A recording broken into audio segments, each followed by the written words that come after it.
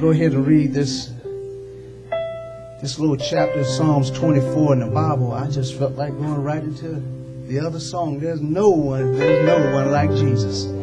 Praise the Lord. Hallelujah. Praise the Lord. The psalmist says, the earth is the Lord's and the fullness thereof, the world and they that dwell therein. For he hath founded it upon the seas and established it upon the floods. Who shall ascend into the hill of the Lord, or who shall stand in his holy place? He that hath clean hands and a pure heart, who hath not lifted up his soul unto vanity, nor sworn deceit. He shall receive the blessing from the Lord, and righteousness from the God of his salvation. This is the generation of them that seek him, that seek thy face, O Jacob. Selah.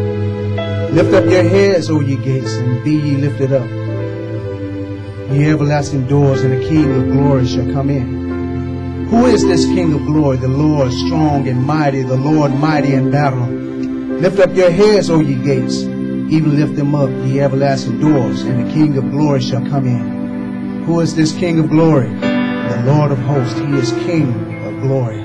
Selah. Heavenly Father, our souls lift you on high, Lord. From our hearts and to our lips, Lord, we praise your name, for you are God.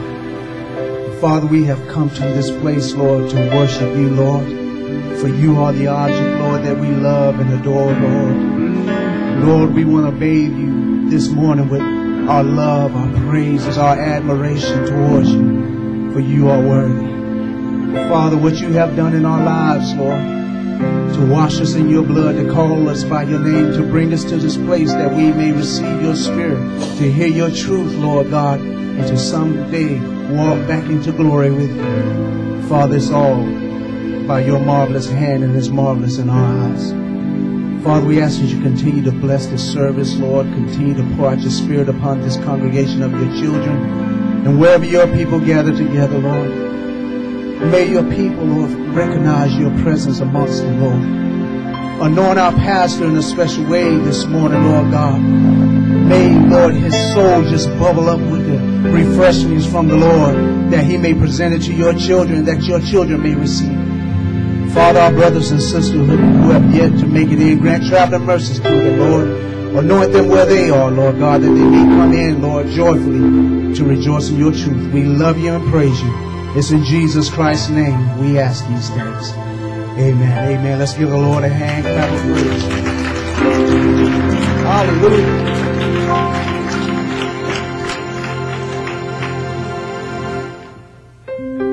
There's no one like Jesus. There's no one like him. There's no one like Jesus. There's no one, come on, let's sing it. There's no one like Jesus. There's no one like him. There's no one like Jesus. There's no one. I searched around, I turned around, I ran around, all over. There's no one like you. Come on, let's sing it. There's no one like Jesus. There's no one like him. There's no one like Jesus. There's no one like Jesus. There's no one like Jesus. There's no one like him. There's no one like Jesus.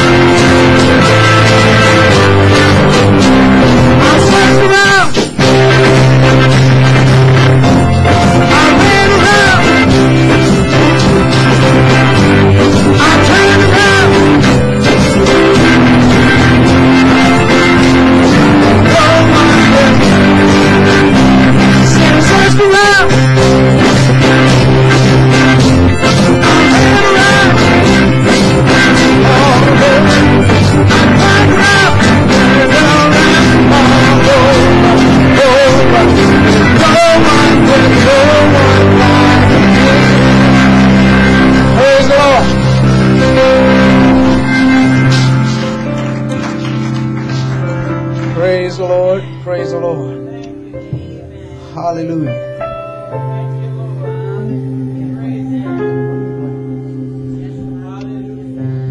Praise the Lord. There was a old song, amen, called Victory in Jesus that has been on my heart, and I'd like to try and sing that one this morning.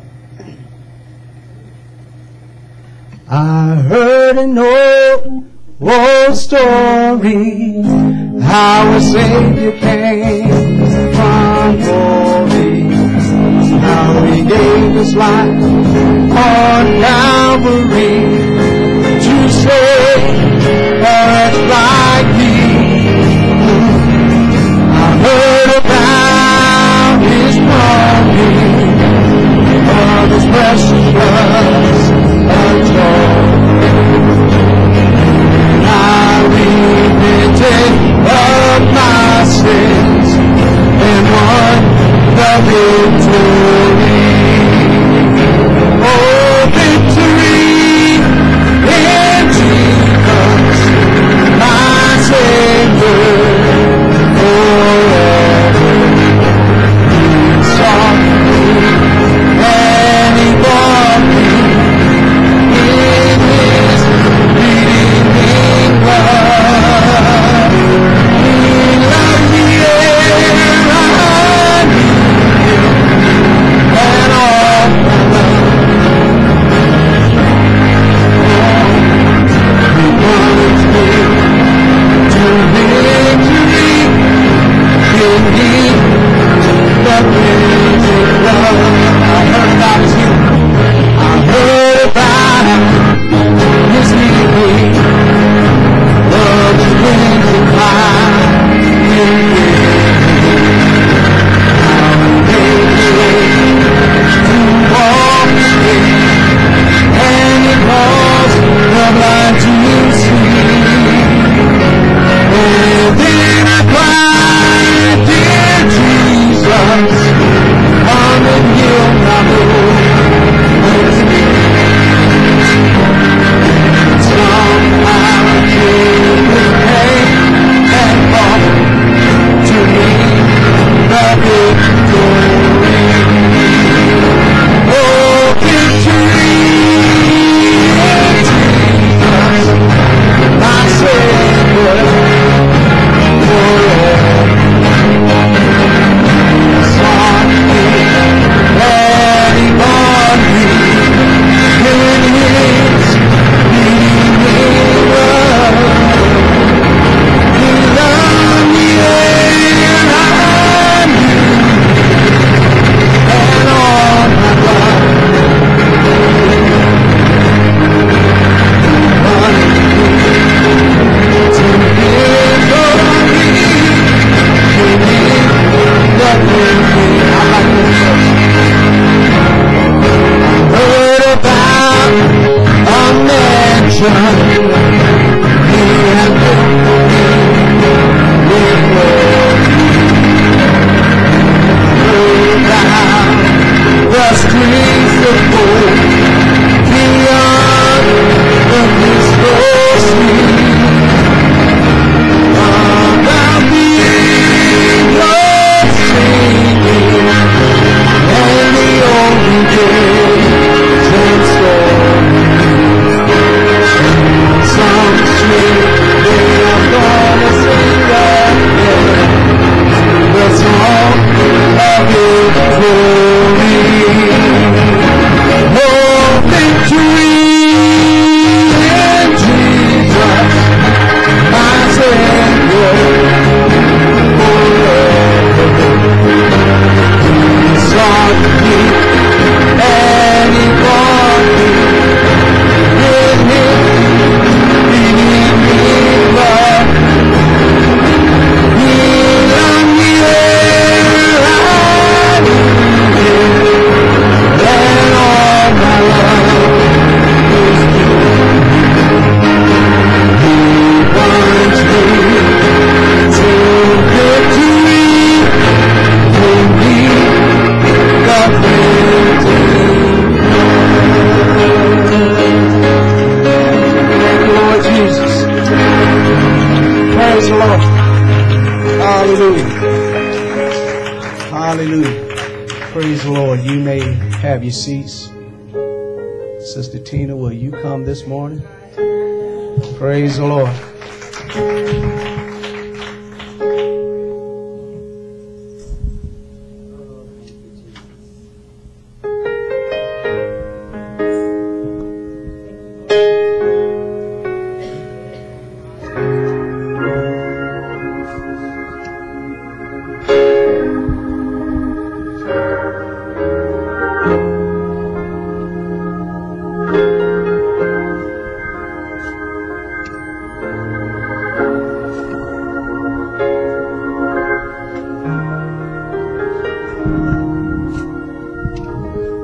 God bless you.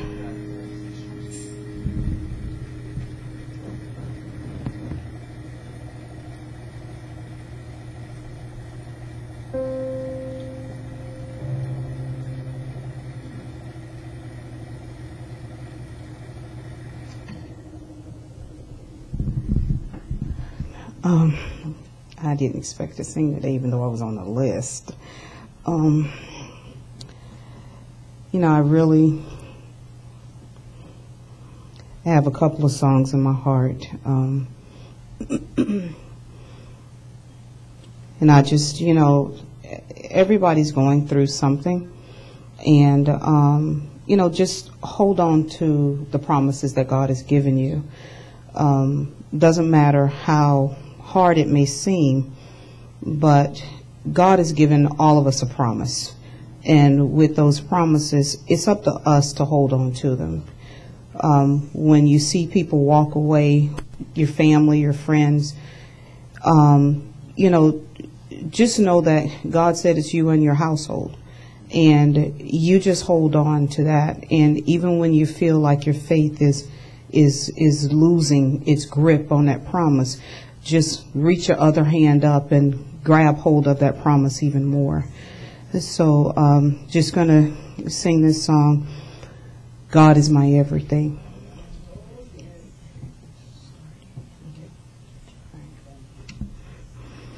Y'all got to help me sing it because they don't remember how to play it. God is my everything. God is my everything. He's my joy. He's my hope.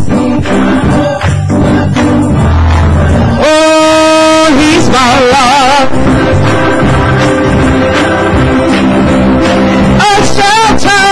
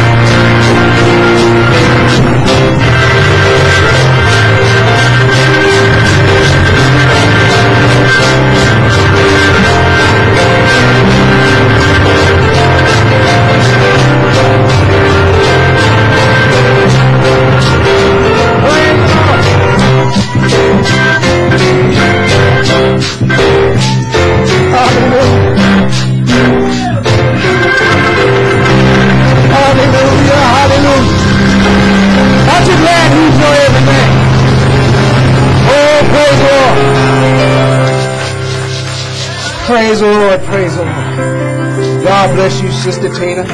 He is our everything. He is all in all. Praise the Lord. Praise the Lord. Praise the Lord. Brother Josue, will you make your way up here? Amen. Hallelujah. My.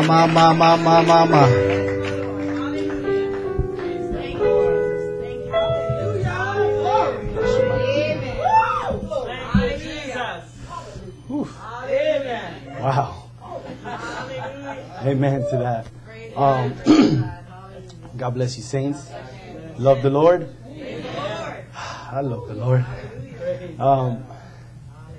I have a brief testimony to give you guys, but actually my testimony is a little different, because usually you have a testimony and you want to just say something that you wanted or something that God did for you, and like the whole, from the beginning to the end. I don't have the end, but to me, the in-between has been bigger than I think probably when I get to that, you know? And yesterday I was during the day and something told me, call Brother Jack and tell him that you have a testimony. And I didn't have, like, really, because the devil's been trying to keep me quiet. And I've seen how a lot of you have been giving your testimonies, what God has been doing with jobs and things. And the other day we were at the boy in church, and the sister just went up there and she just told how what she was desiring in her heart, God just gave her 1, 2, 3, everything exactly how she wanted. So God put that in my heart. Called Brother Jack. I said, Brother Jack, I have a testimony. And I really didn't, but I do, you know. So basically there's a couple scriptures that I've kind of just came across and have been holding on to, and some of them are pretty familiar. And one of them is, seek the kingdom of God first and his righteousness, and all other things will be added onto that. Well, that falls in really, really strong with me. And many of you, I don't know, some of you know and some of you don't, but I no longer work at a restaurant as a pizza maker, because my profession, I'm a horse farrier. I shoe horses, I put shoes on the horses. And that's what I went to school for. That's what I did for 10 years, and life took me another way, and I was doing something else. Well, God gave me a promise that he said, that's what you do, that's what I made you to do, and you're going to do that. And he's been making a way. There's so many things that been happening that it's just been precise, like the timing, how one thing ends and another starts. But basically, it's been not easy. It's been really, really hard. And a lot of times I see how things go a couple steps forward and then 10 steps back. And that's just like in the natural, because spiritually I've been standing so strong. And another thing is, like, the way I've been approaching it is, I think that when God gives us a divine promise, we need to concentrate more on him than actually what is it that he's going to give you. Because sometimes maybe the end result is just what he promised you, but he has some work to do with you through the process, and that builds us, and it just kind of just confirms lets him know the confidence that he can have in us, you know. And you have to delight in that. There's Psalm 37. It says, delight in the Lord, and he shall give you the desires of your heart. And it says, commit thyself unto the Lord, and trust in him. So I've been holding on to some of those scriptures, and basically there's been a way, many ways have been opening, and I've been kind of getting in there. I spent so much money building what I need to be able to do that. Thousands and thousands and thousands of dollars. I have a trailer that I built, and I've been putting so much money on it, and I don't really see none of that money coming back. And I've been just like really, really calm about it. Like, sometimes it's been about almost 2 years, and I don't see like the actual result, but I'm holding on to what God has told me. And basically, I just been praying, and I can sit right here and tell you guys and break everything down for hours, but I just want to make one point, is that through the journey that God gives you, always just be faithful to Him, and He'll give you the patience to withstand whatever it is. And I just asked God, and I said, God, I know that you're going to bring me through. I haven't even worried about it. The person that I actually work with, he's just always like, you're just so calm about it, you know. And he's been trying, and we've been trying to get into some places and stuff, and it just really doesn't happen. I just keep telling him, you know what? God is a perfect time. He has perfect timing. And if it's not right now, then he'll open another door. And I've been kind of sticking with that. But I was praying, and I just want to let you guys know that God will give you the desires of your heart. And sometimes at least for me, sometimes what I ask God is so simple and so little. Even like when I was explaining to my coworker what I asked for, he was looking at me like, really? And that fills you?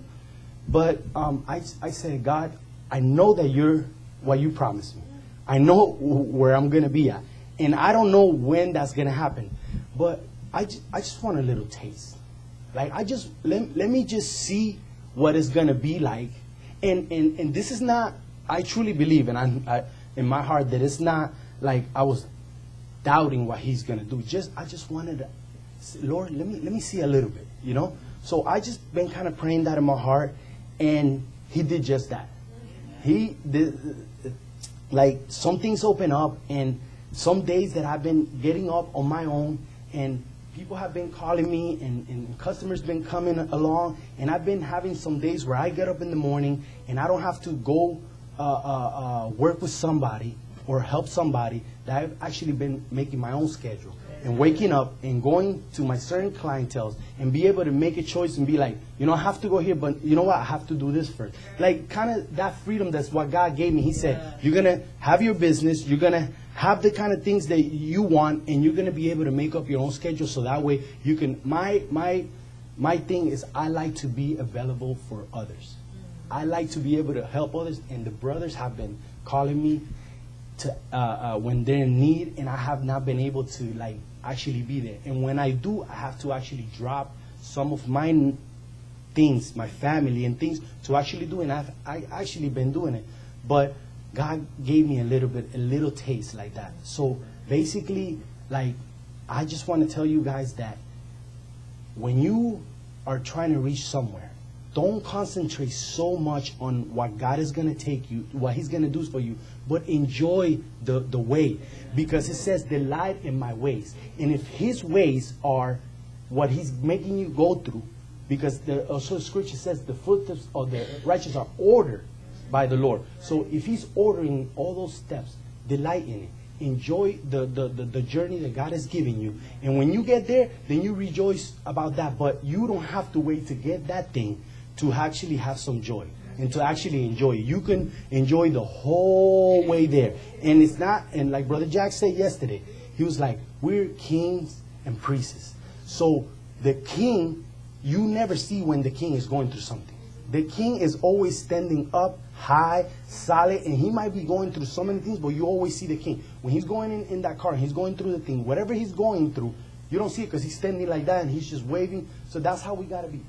Yeah, we're going to be feeling down, yeah, but just always keep your head up and enjoy and accept what God is doing for you, whether you like it or not. If you believe the scripture, and the scripture says that the footsteps of the righteous are ordered by Him, then He's ordering that. And you got to accept that. And that's all I want to say. And God bless you guys. Oh, you know what? I'm actually feeling so good right now. Can I sing? I'm no singer. Can I sing a song? I'll sing a song.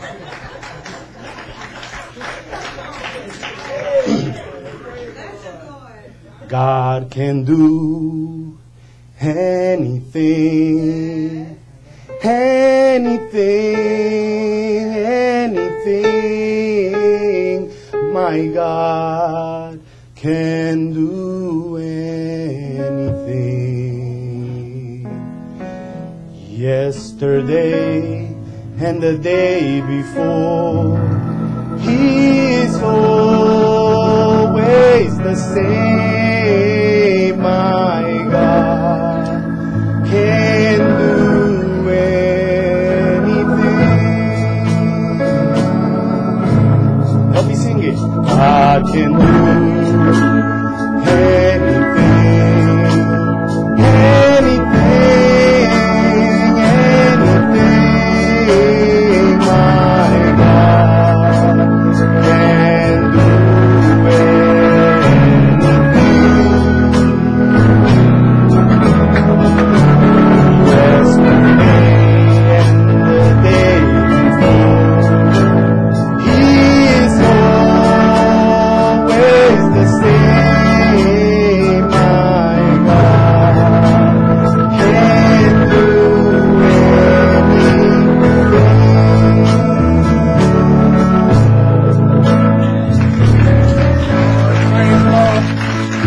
believe that?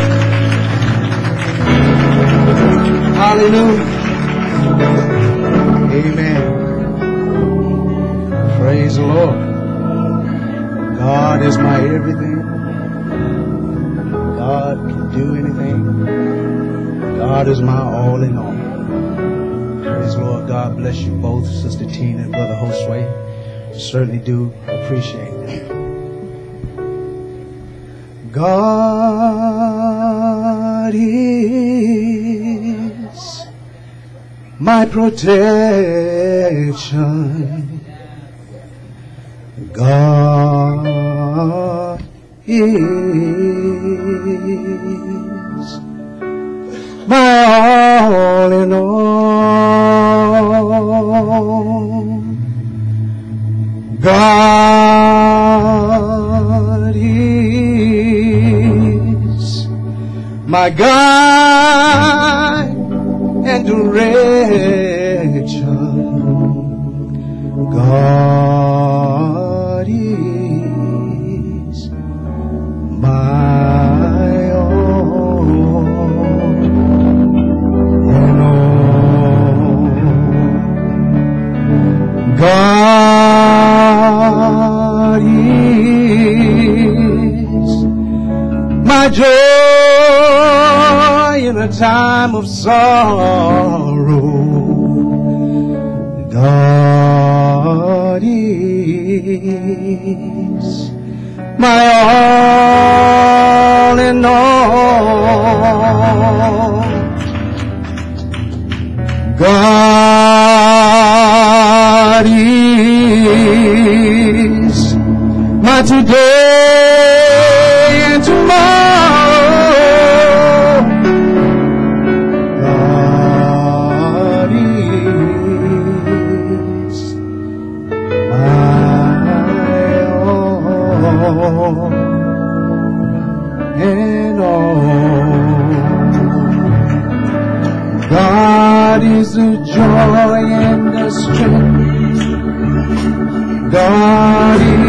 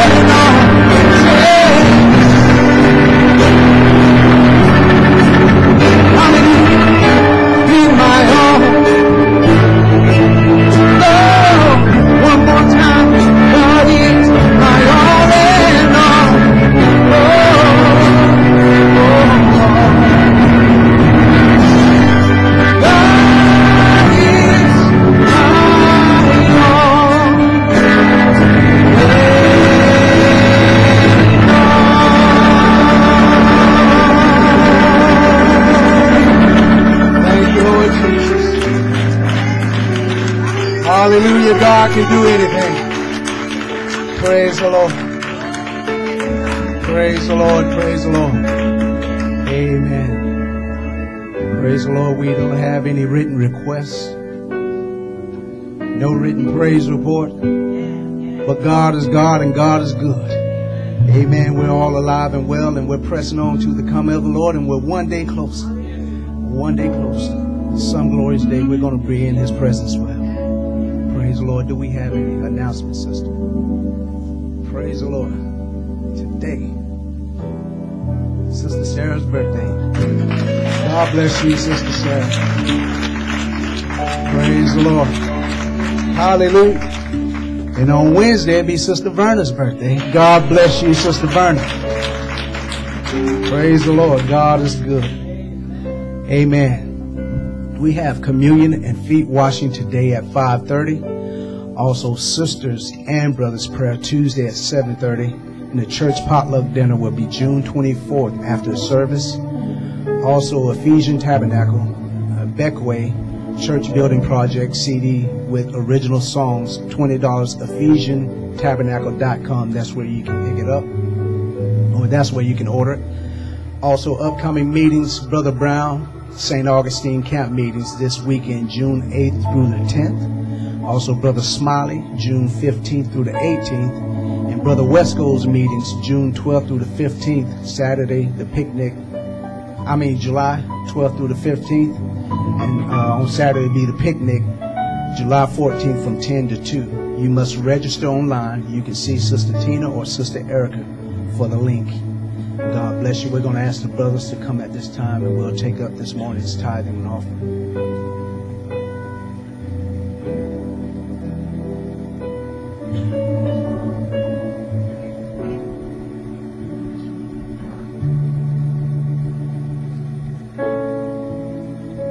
Lord Jesus, we thank you, Father, for all that you're doing in our midst. We want to commit these tithes and offerings before you, Lord.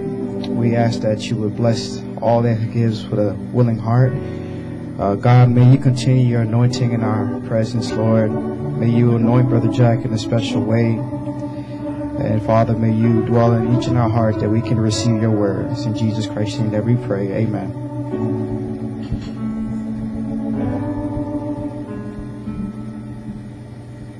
God is the joy and the strength of my life, removes all pain, misery, and strife.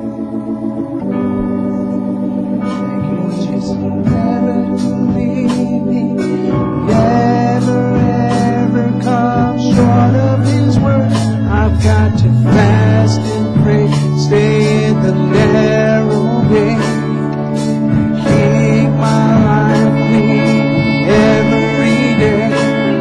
I want to go with Him when He comes back.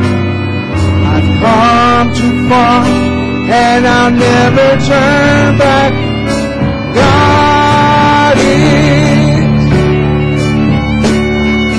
God is, God is.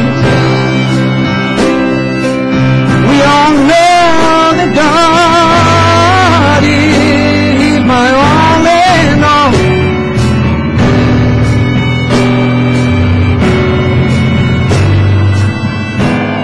Hallelujah. And all.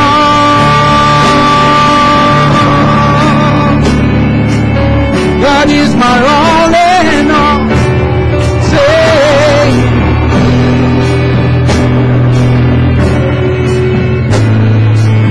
whatever I need, He's a no-time God. My God, He is. Yes, He is. He's my all in all. God is my all in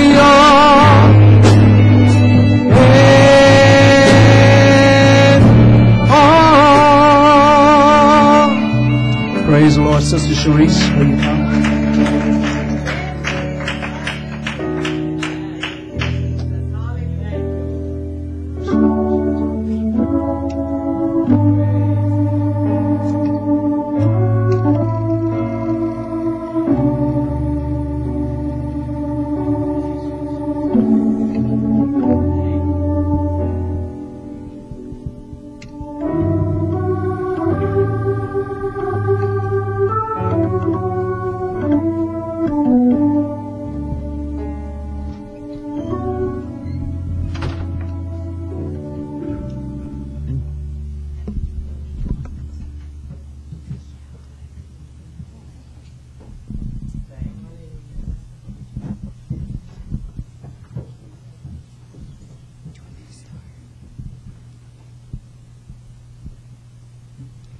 I know that seems like this could be the darkest days you've known, but believe you me, the guide of strength will never let you go.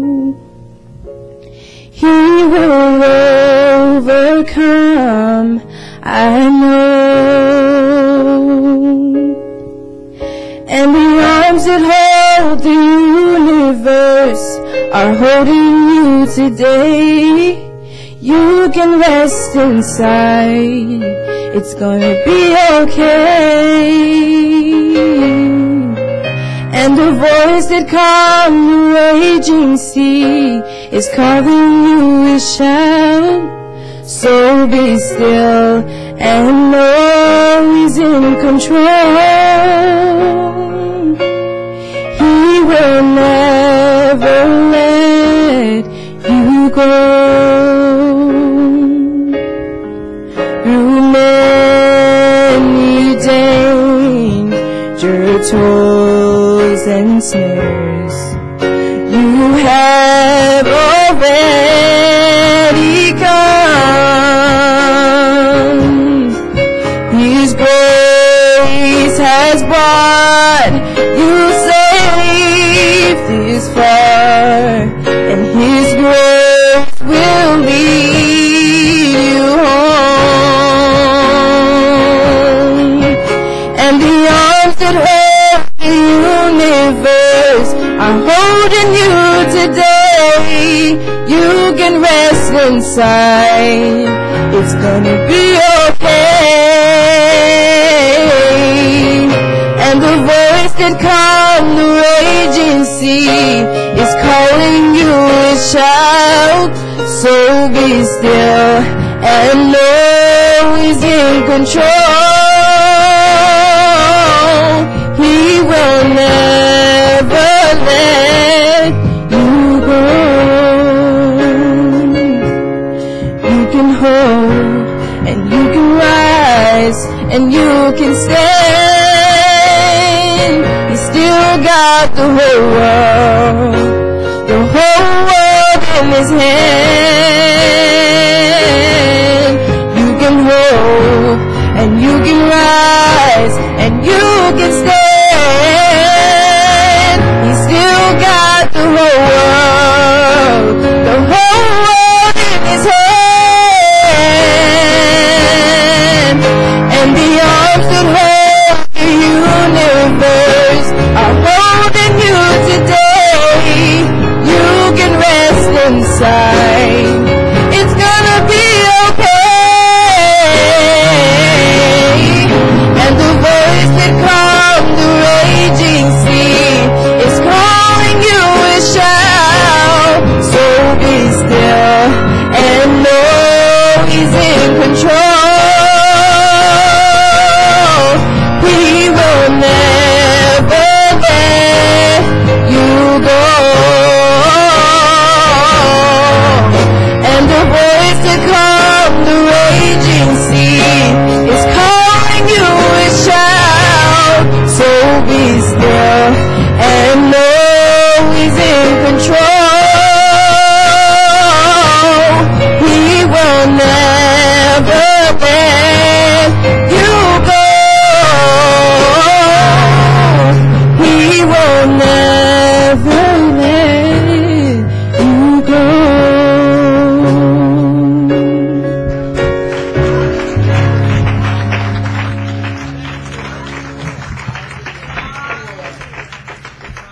Aren't you glad to be serving a God that's so mindful of you? Praise the Lord. Amen. God bless you, Sister Cherie. Certainly do appreciate that.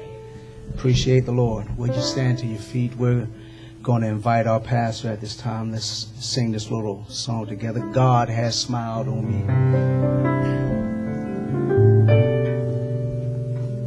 God has smiled on me. He has set me free. God has smiled on me. He's been good to me. Come on, let's sing it again. God has smiled. He has set me free. God has smiled on me. He's been good to me. Come on, God has. Oh, God has smiled on me. He has set me free. Oh, God.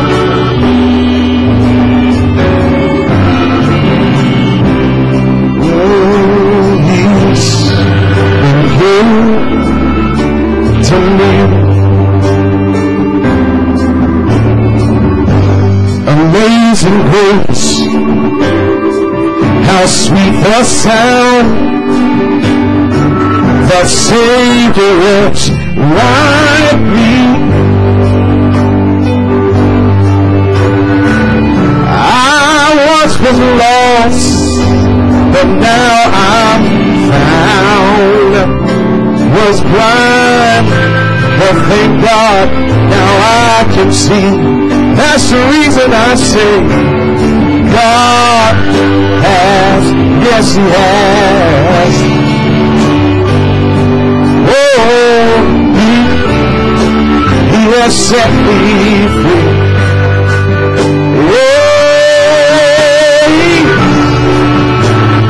My God has. Oh, and He's been good. Hallelujah. Come on, sing it again. Say, God. Thank you, Jesus. He has set me free. Oh, you know that. Oh,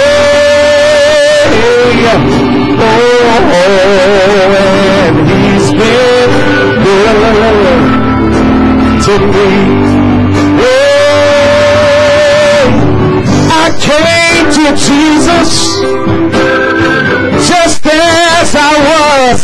Hey, I was weary, I was wounded, I was sad, but I found in Him, yes I did, a resting place. Oh, and He has, Jesus has made me glad. That's why I sing that song, say, God has smiled on me. Thank you, Jesus, yeah. Hallelujah. Come on, everybody, sing the song. God has smiled on me. Hey, and He's been good to me. Come on, sing it again. Yeah, God has smiled on me.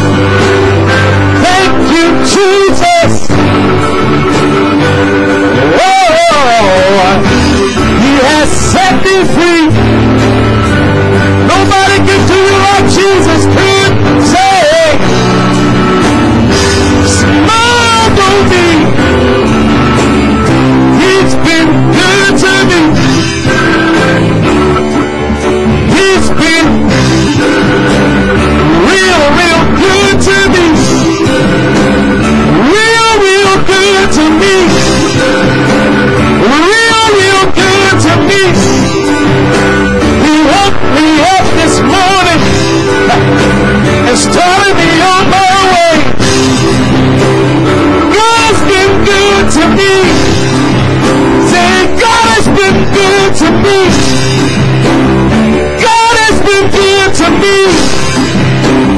He's been good to me.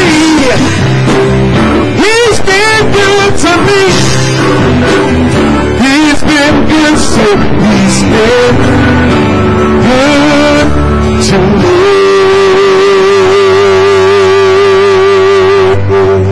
Oh, somebody worship him this morning. Somebody praise him. Why don't you turn around and beat somebody and say, God has been good to me. Amen. He's been good to me. Glory, glory, glory.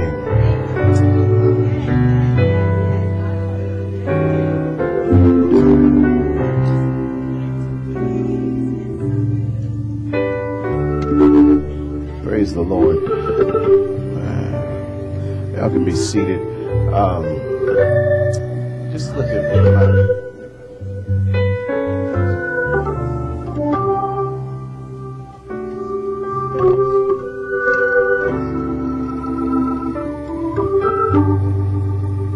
Praise the Lord. I had a little something here that I was supposed to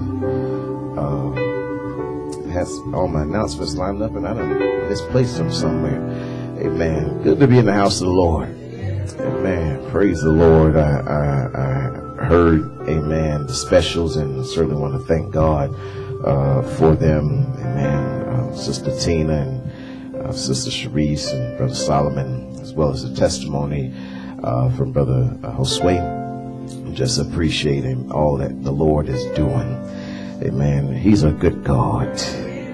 Amen. He's a real good God. Amen. Did I drop a note in the back there, Brother Jimmy? If I will try to remember. Amen. Off the top of my head, but a couple things that I need to just make mention of real quick. This is first Sunday, so I always try to give you all a quick update. It's just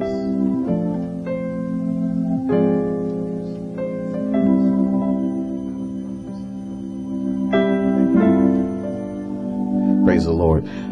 Since it's first Sunday, I want to give you all a quick update on our building fund project, and I had all my notes and numbers, and I done misplaced it. So just hit that light switch for me real quick.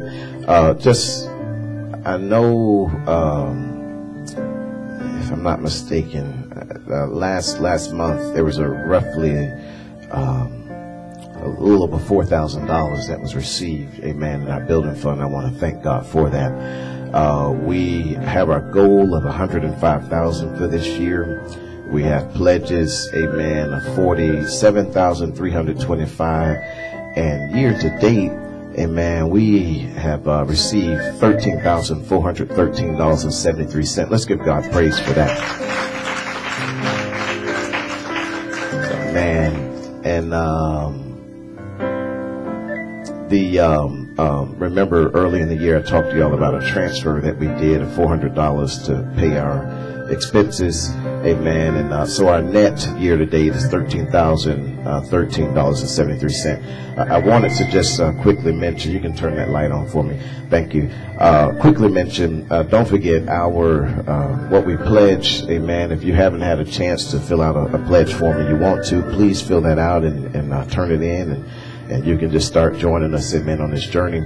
Also, we talked about at that meeting about offering, amen, and how I think 35 people giving $33, amen, a week would allow us to take care of our expenses, and we'll never see that transfer happen again if we all do that, amen. And that's what we're aiming for, as well as we were aiming for putting some of the money back that we took out last year. So I want to encourage you to continue to do what you have been doing, and I want to say this because every church, no matter what church, no matter what size, amen, every church for some reason during the summertime, amen, the giving slacks off, amen. Things just go south in summer.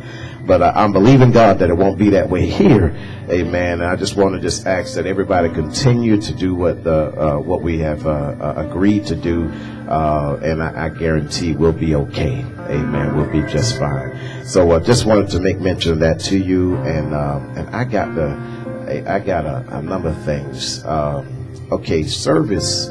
So as of tomorrow, amen, I will be leaving some of the saints. My wife will be joining me. My Sister Cobb, Sister Brown, and my mom.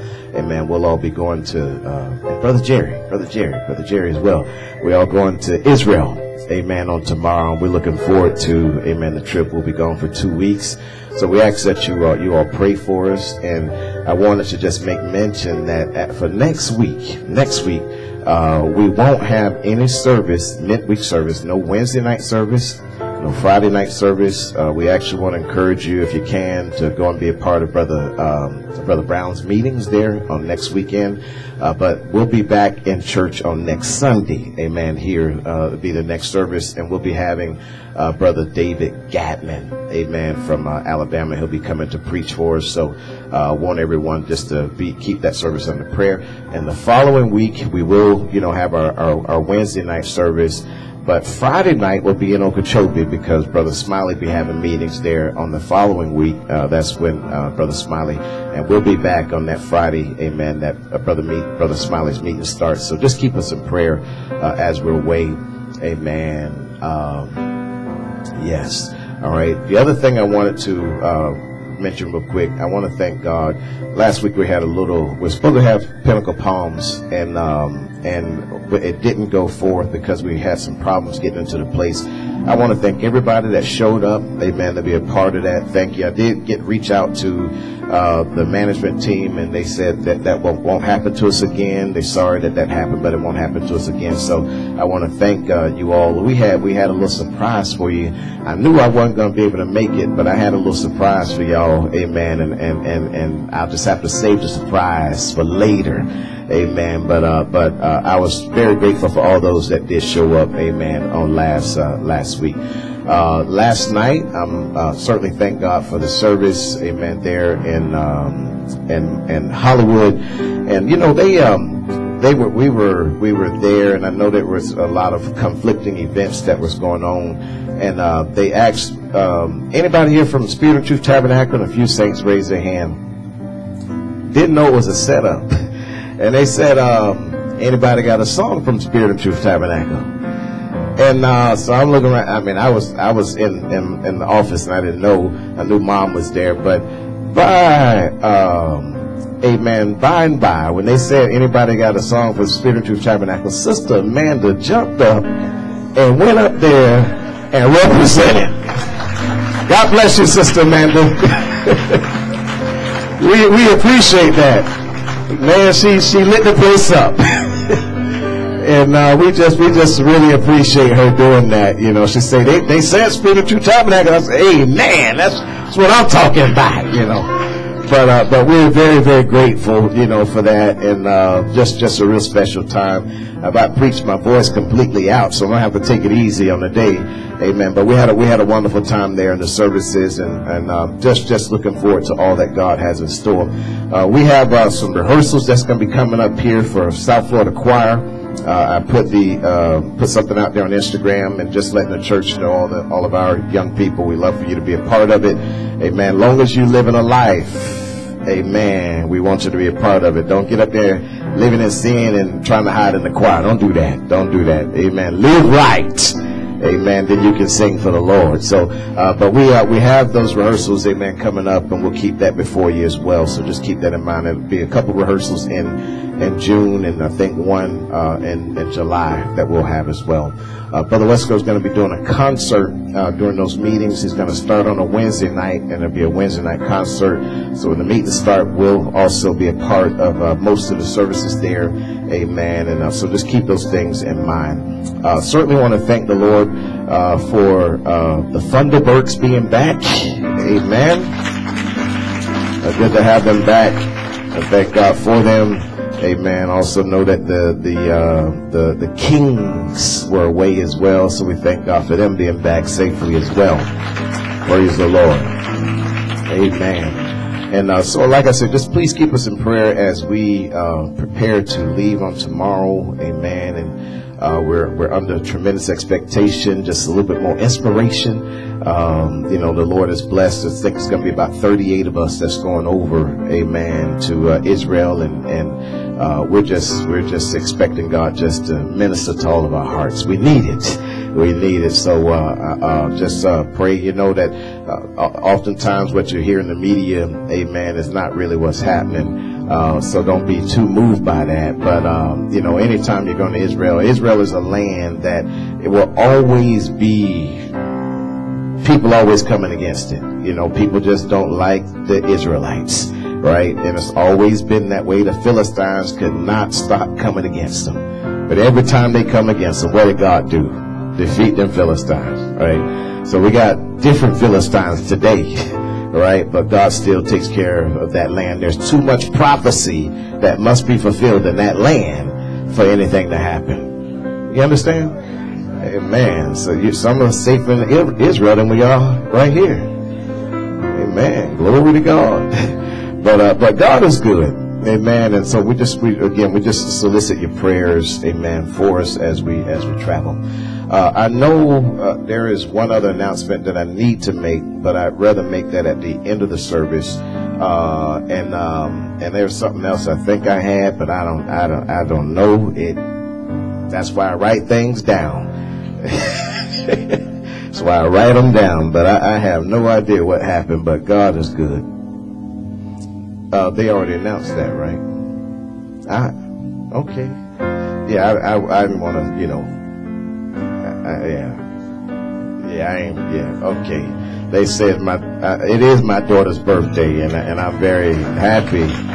Amen. God has given another year. But you understand, Sister Michelle, I just, you know, I know that y'all already announced it, so I wasn't going to, you know, I was just going to go with protocol. Right? Amen. See, this is why God gave you a wife. You see that? She knew exactly what to go look for. Right? Thank you.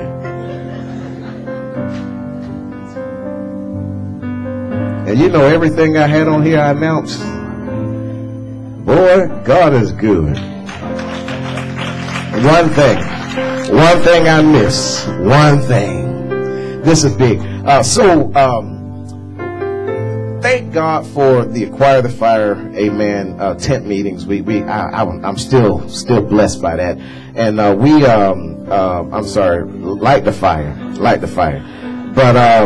But we are, it was in my heart as we were just praying about this. The brothers, we were all in the room praying, amen, and you know, I told them what was my desire, and Brother Stephen said, brother, we need a date.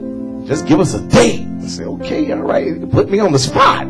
So we put a date down, and everybody started working towards it, and it was very successful. You know, after that, we felt to try to just continue our efforts there in Okeechobee. Rather than moving the tent around all over the place, let's try to continue what we've done there. So we want to try to, in my heart, I was like, Lord, if we can get the tent up 3 times this year, that'd be a blessing. And so we were looking at another date here in the near future. And as I've been talking about it with different people, an idea came up, amen, to do a back-to-school outreach, all right, where we would provide, you know, backpacks and school supplies and things like that to so many kids in that area. But we would not only just do the back-to-school outreach, but we'll put maybe the tent around the outreach, right? So we'll invite them to service again and invite them for some hot dogs and invite them for some school supplies. And we just going to do all we can to try to outreach, right? So the date that we're looking at is August 11th, I think 10th and 11th, somewhere around there. And I just wanted to kind of get that out before everybody. We'll be working towards that as we get back. And while we were there at the tent, Brother Steeman also mentioned about bringing the tent over to Sarasota. So what's in my heart is possibly doing that in November in Sarasota, doing that in November. So we'll try. If we don't get the tent up, amen, in August, we'll still have some services out there in Okeechobee. But it would be nice if we were able to do the tent. And you know, the gentleman that came and helped with the Bibles, he was so blown away by Sister Tanya's testimony that he said, this got to be told everywhere. It's got to be told everywhere. We got to take the tent everywhere. I said, well, brother, I can't do all that, you know, but he told me, he called me up and he said, I'd be willing to help fund it. I said, yeah? Oh, yeah? So I say, well, praise the Lord, you know, and so with him having a desire to want to do that, then we're going to try to do all we can to keep things moving in that direction. So the next date that we're looking at doing something is August 10th and 11th. So keep that in mind. I believe that's it's either August 10th and 11th or August 11th and 12th, something like that, right? 10th and 11th. Okay, Friday and Saturday. So keep that in mind. We'll give you more details as we approach that. Amen. So praise the Lord. God bless you. I think that's all that I need to mention. Musicians, thank y'all so much. Appreciate you all. God richly bless you. We got the best musicians in the message. We got the best song leader in the message. We got the best church in the message.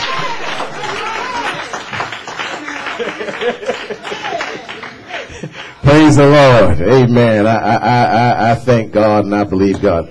I just got to announce it, just in case y'all do not know.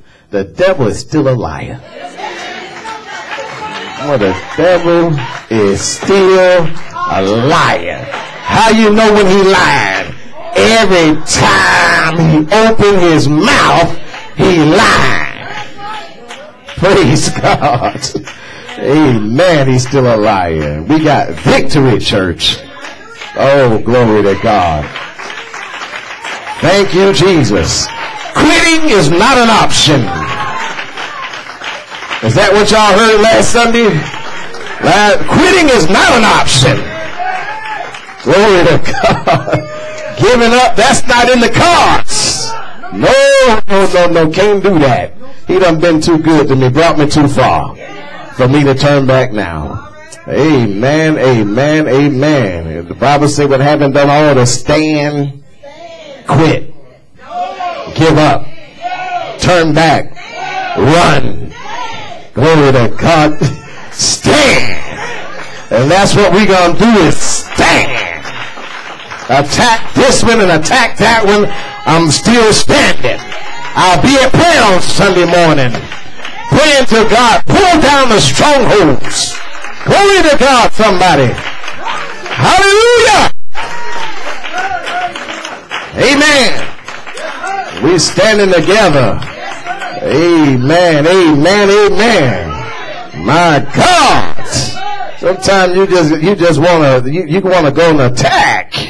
Right? You see the devil, you ain't got to always be taking blows. Sometimes give the devil a blow. Swing back. You never know. You might give him a knockout punch. And all you need, amen, is one stone to defeat a giant. Amen. You don't need a sword. You need one stone. And what if that one stone is one revelation? You give the devil one revelation, it'll knock him out. Praise God, church. Amen.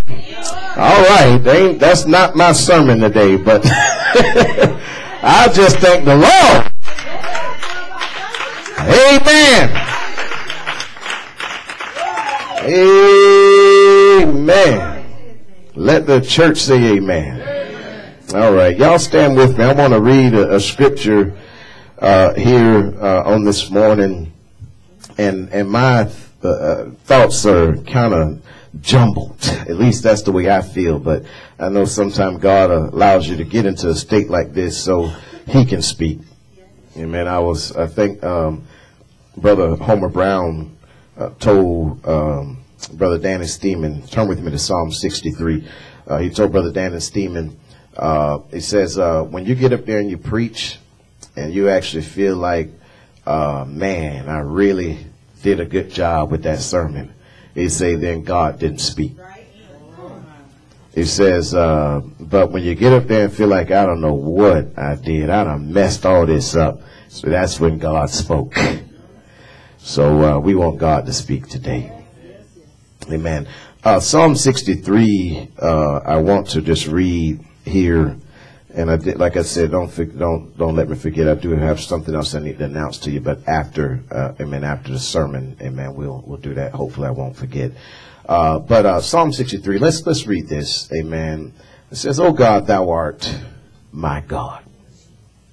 Early will I seek thee. My soul thirsteth for thee. My flesh longeth for thee in a dry and thirsty land where no water is, to see thy power and thy glory, so as I have seen thee in the sanctuary.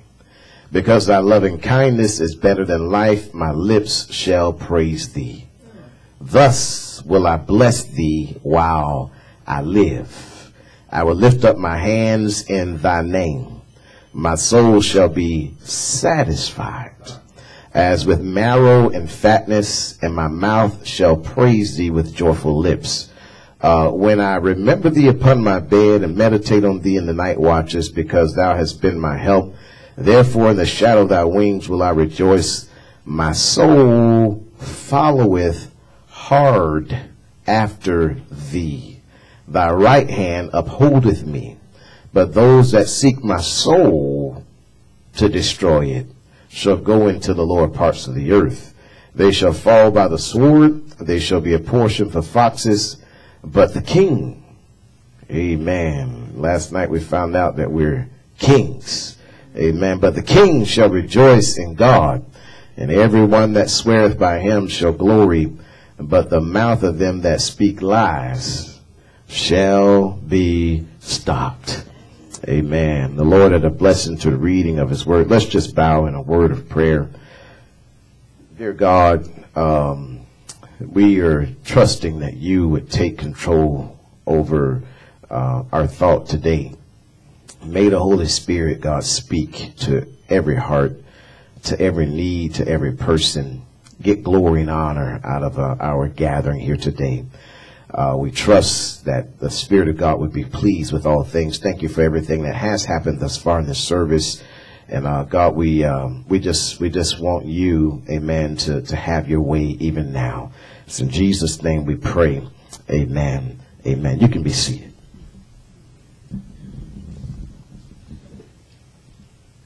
Amen. So David writes these words here in Psalm 63, and he talked about, in verse 5 says, my soul shall be satisfied as with marrow and fatness. Amen. And as far as his soul being satisfied, it was first thirsty, amen, and longing for God. Amen. He says, my soul thirsteth for thee, my flesh longeth for thee in a dry and thirsty land where no water is. And David comes, later on, and he tells us that his soul was satisfied, right, after finding God. And I just wanted to take for our topic today, satisfaction guaranteed. Amen. Satisfaction guaranteed. And just to make it clear, there is no satisfaction outside of Jesus Christ. Amen. You will never be satisfied. You'll never have enough. Amen. Until you can come into a relationship, personal relationship with Him. There's many thoughts that kind of go through my head as we approach this. And I'll just, we'll just go how the Lord leads us. But there was, amen, Jesus had a time in his ministry where he went to Samaria. And the Bible tells us that he had need to go by Samaria. And the way that he was going, the true destination where he was trying to go, this was not a shortcut. This was actually taking him out the way, amen, to get to where he was going. Amen. And actually what it added more miles, if I could put it that way. It added more, if I could use these words, it added a little bit more stress to the situation. Oftentimes when we look at that out of John 4, amen, there are things, amen, that occur in our life that, sometimes God might have to go a particular direction in order to get your attention. Amen. Sometimes he might have the ministry go in a particular direction just to get your attention. We could have a particular destination. This is what we're trying to get to, but we're going to have to stop and have need to go by a particular way in order to pick this person up along the road. Amen. I hope you're with me. And I want you to notice that when Jesus said he had need, and he told the disciples he had need to go by Samaria, in Jesus' mind, he knew in Samaria there'd be one woman, amen, that he would have a conversation with at the well, and he began to just kind of talk with her, and we'll read a little bit of this, amen, out of John 4. He began to talk with her and just kind of breaking some things down and just kind of filling her spirit and all of that. And as he began to talk with her, there was a statement that he made that I want to just read to you here out of John 4, verse 12, is that, no, 13, because he asked the lady for a drink of water when he got there, and she was, she just began to talk about water representing life and things of that nature. She began to talk about it, and he began to kind of tell her some things about, if you knew the gift of God and who you were talking to, he said, you would ask me for water. Right? You would ask me for water. She's like, now, you ain't even got nothing to draw with. How you going to get water out the well? So he answers the question here in a way, amen, that I want us to just kind of see here. Verse 13 says, Jesus answered and said unto her, whosoever drinketh of this water shall thirst again. And when I want us to look at that statement, this water, my God, because water represents life. Amen. Water represents life. In order for you to live, you're going to need some water. Right? You're going to need some water. But also, I want to understand that, I want us to kind of catch this from a different angle today. And some people, their water is their career. Right? And some people, their water is their profession. Amen. And some people, their water is their family. Their life is bound up in those things. Amen.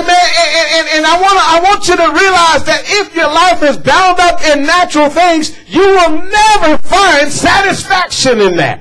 Amen. You're only going to find satisfaction in Christ. Amen. Glory to God. Right? So he goes on to make another statement here.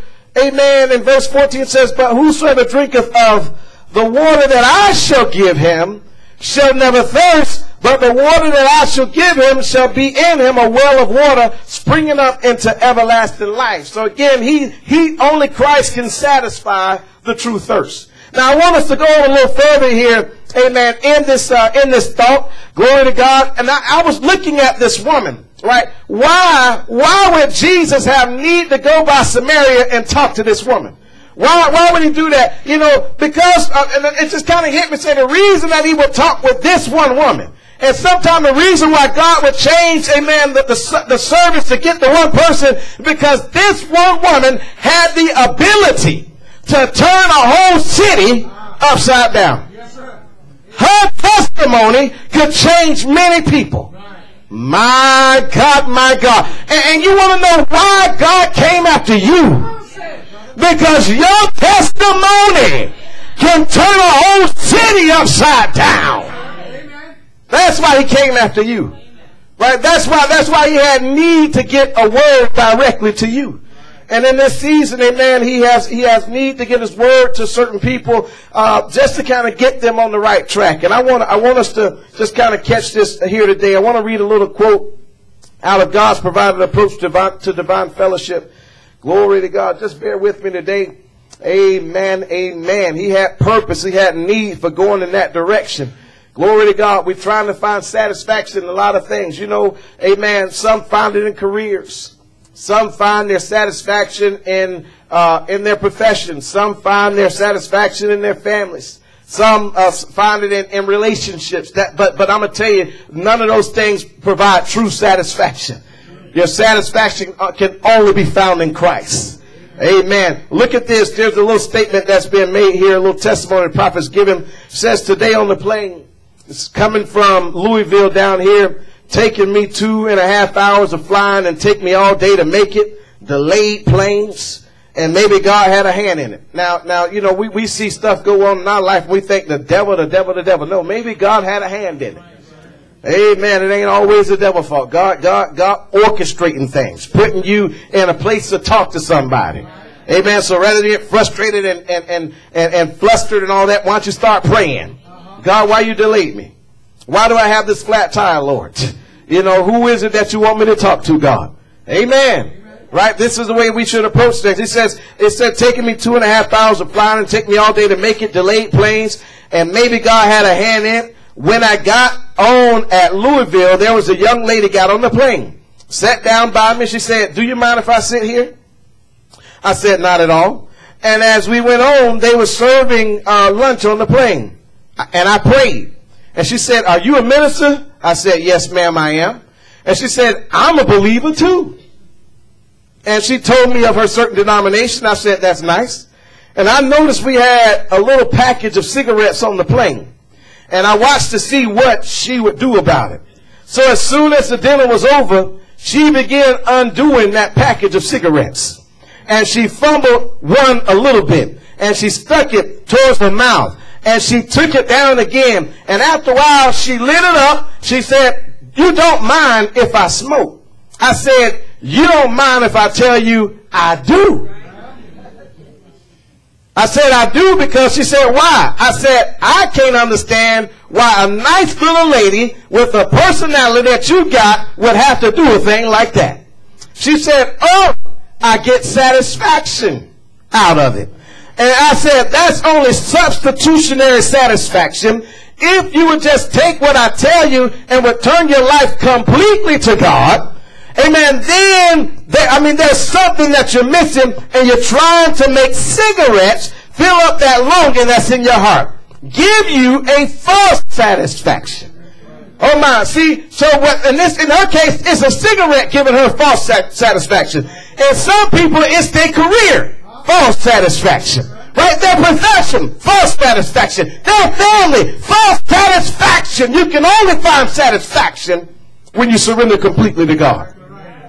Listen, say, give you a false satisfaction which will soon give you a cancer or degrade your body, and you'll be gone.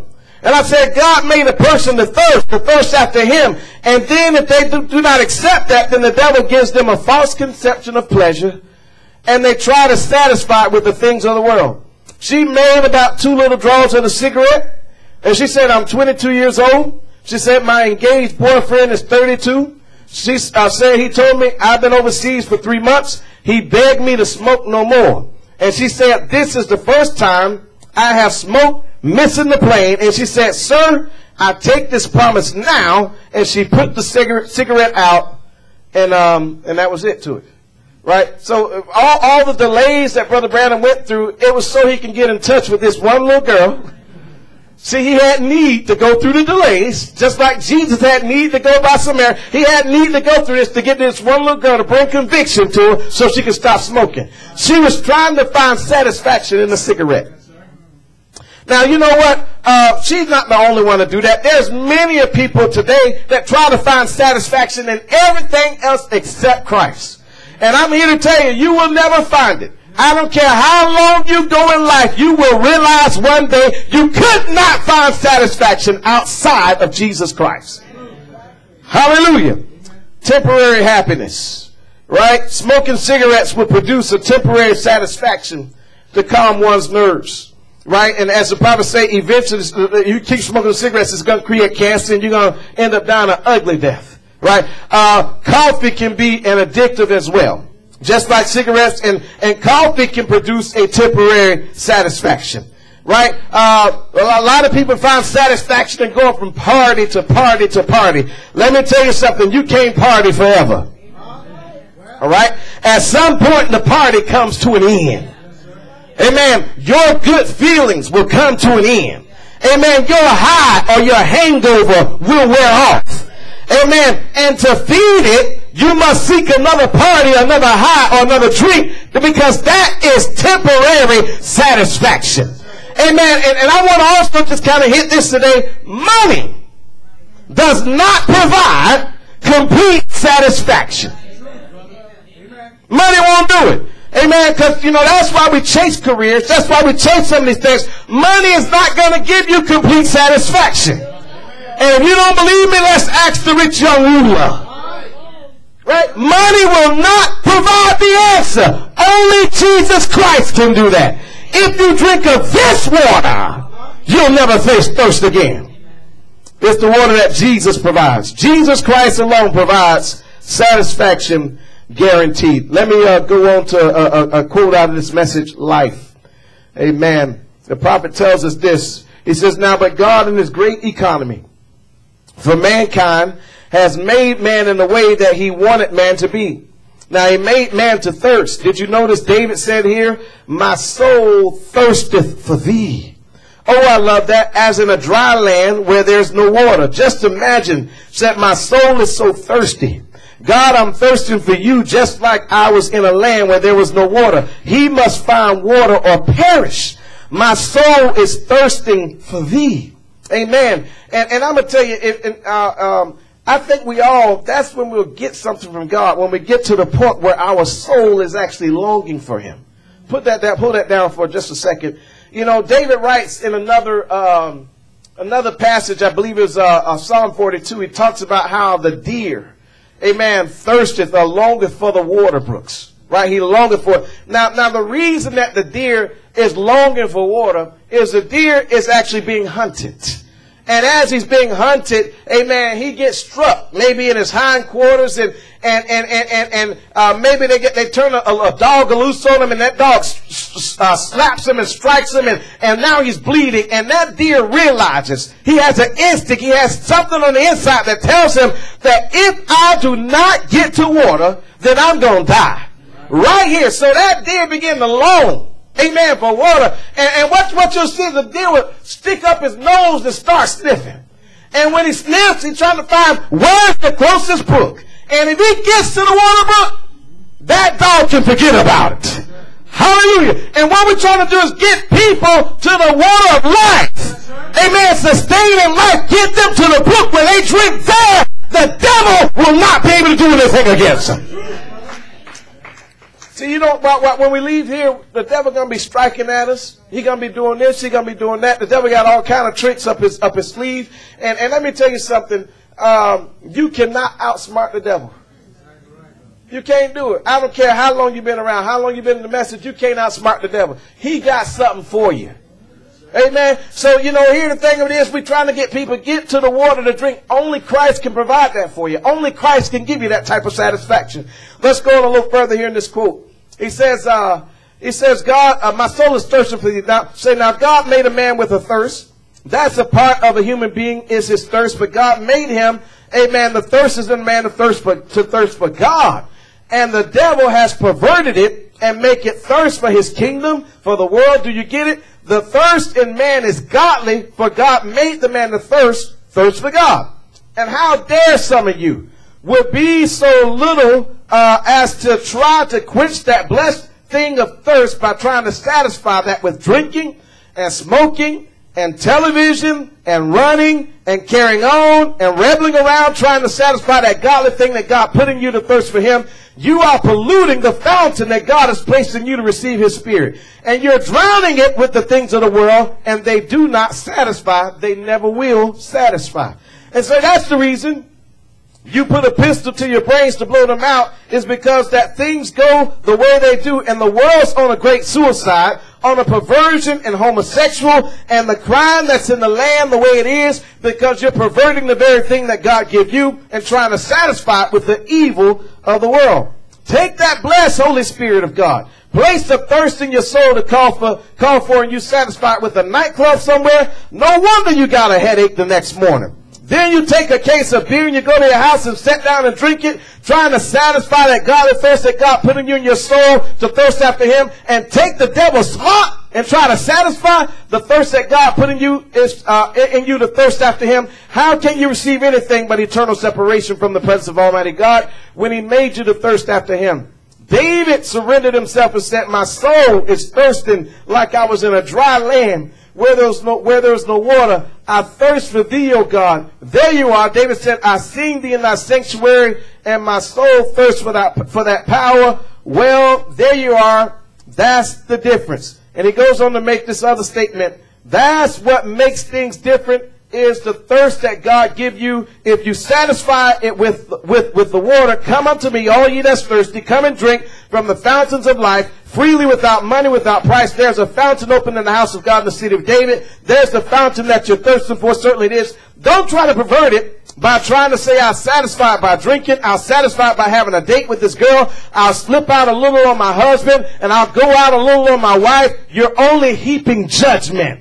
You say, I'm not satisfied, Brother Branham. No wonder. It's God dealing with you, God trying to bring you to something, and you take the devil's suggestion and go off with it, and that's the way sorrow comes. That's how death comes. That life is not life. Amen. Oh, I like that statement.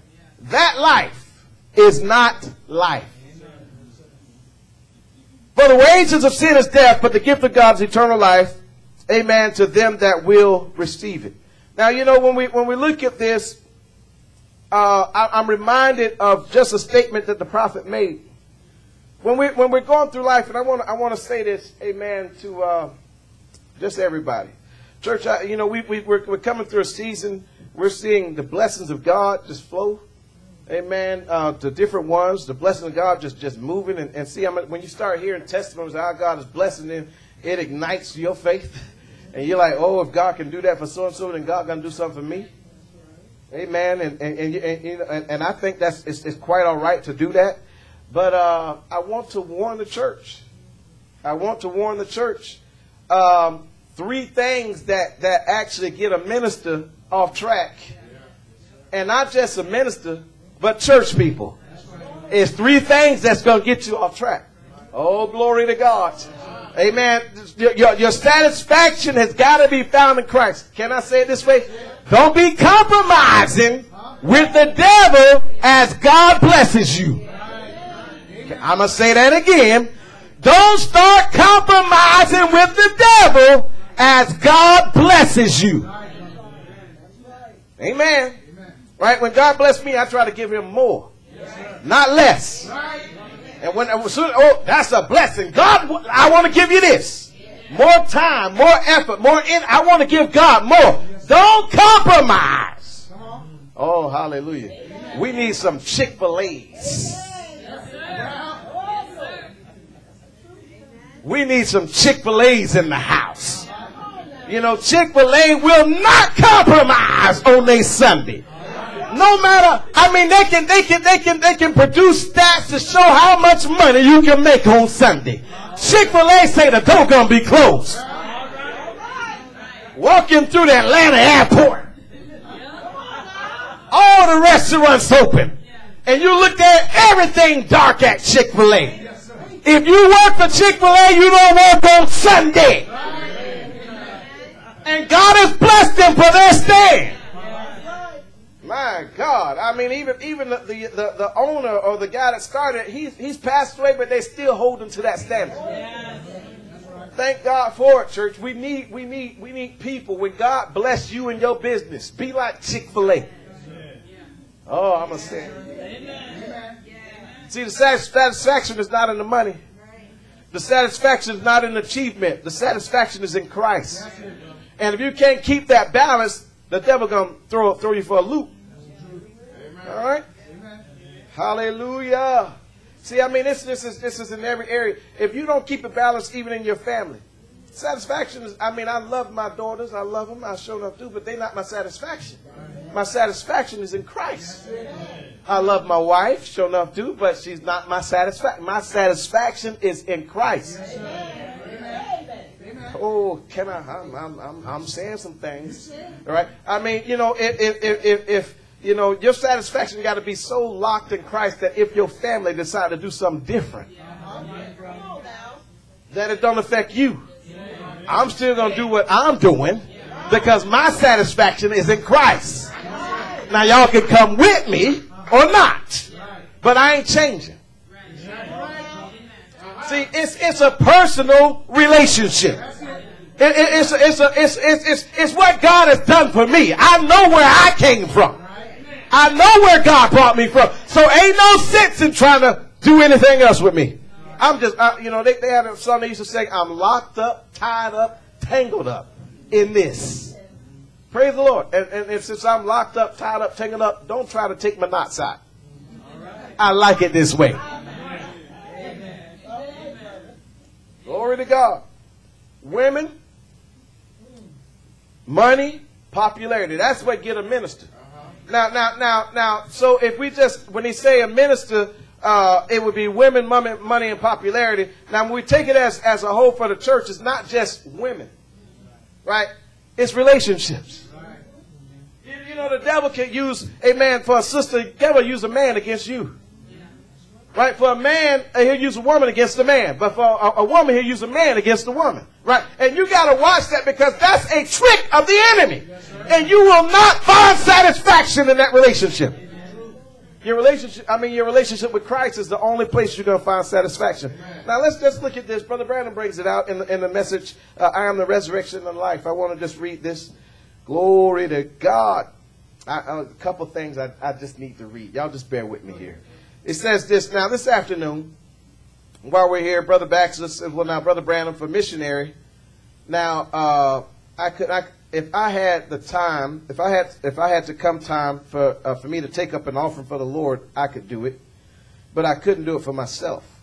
It says, but here not long ago, there was a great sum of money. Many of you heard about it, was given to me, and I refused to look at it. We got to stop and process this. Great sum of money was given to the prophet, but he refused to look at it. Now, because we done heard the blessing plan so much, all of us looking for the great sum of money. Now, look, I'm not here to tell you that God can't bless you with the money. But I am here to tell you that the devil will also try to beat God to the blessing. And how can you tell when it's the devil? How y'all know when it's the devil? I can tell you real quick. You start missing church. Now, that's the devil. Right? As soon as that thing start getting in between you and church, you know this ain't God. Well, but Brother Jack, they said. Oh Lord. And please don't, when the devil offers something, oh Lord God, help me, Jesus. Don't use this thing. I mean, okay, this quote said 1.5 million. That's what the quote gonna say. I'm gonna read the rest of it in a second. The quote say 1.5 million. This is what was offered to the prophet. Now, if this was you in your business, somebody was offering you 1.5 million, but they said, now you're going to have to do this, you're going to have to do that. I'm not talking about, there's some things that, like I know, and I believe it's a blessing. The Johnsons are being blessed to travel, and you can't get to church when you're traveling like that, right? I understand that. I understand. But I'm saying, if every time something come up, and you have to miss church in order to get it, and this is a 1.5 million deal. And and you want to make sure you tell the pastor this is 1.5 million. Pastor, I'm talking. Think about the church, pastor. I am. Think about the tithes, pastor. Think about the tithes in the church, pastor. That's what we want you to think about. I'm going to tell you something. If I sold my soul out for that type of stuff, come on, brother, then I wouldn't be thinking about your soul. And if God wants us to have it, He's not going to have us compromising to get it. Your satisfaction has got to be found in Christ. This week I was reading the scripture, just blessed my heart. I was looking at the Hebrew boys. And them Hebrew boys, you'll notice there in Daniel, they had to take a stand that they would not bow, right? They wouldn't bow. They wouldn't bow to the image that the king had put there before them. And the thing that I loved about it, as it comes to the end of that chapter, it said after they went through the fire furnace, after God delivered them, after they took their stand, after all that, it said God promoted them. Yes, sir. I said, what? Most people, to get a promotion, they compromise. In order to get the money, they compromise. But God gave them a promotion after they stood. Yes, sir. Amen. If God gave them a promotion after they stood, what will God do for you after you stand? Be a Chick-fil-A. Let's go on and keep on reading. It's like a warning for everybody. I'm expecting blessings. I'm expecting that, but I'm expecting us to keep it balanced. That's what I'm expecting. Amen. You ain't going to be not willfully missing church. Pastor, I would come, but, tonight or the day, this the only day they can do it. This the only day. Is it? The only day? Is that one you want to be Chick-fil-A on? Okay, I might as well say it since I'm here. Sometimes you're going to have to say no. Exactly right.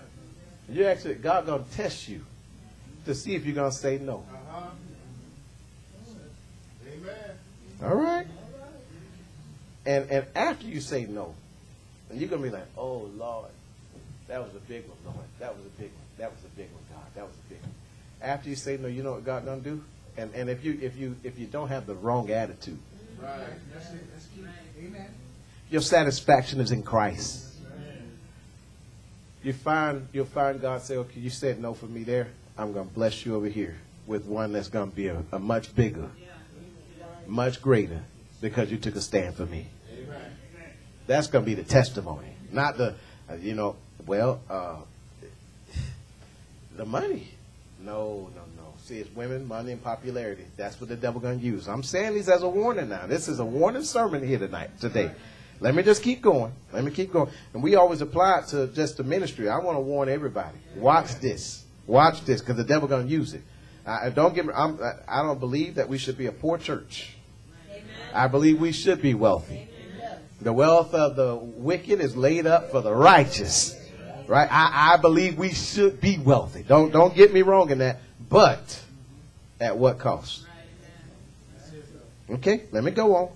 I've already prayed that God would enlarge y'all coasts. I prayed the prayer of Jabez over every business in here. All right? But in enlarging your coast, I don't want you compromising with the devil. All right. Can I go a little further? All right, listen to this. He says, I couldn't do it for myself, but here not long ago there was a great sum of money. Many of you heard about it. Was given to me, and I refused to look at it.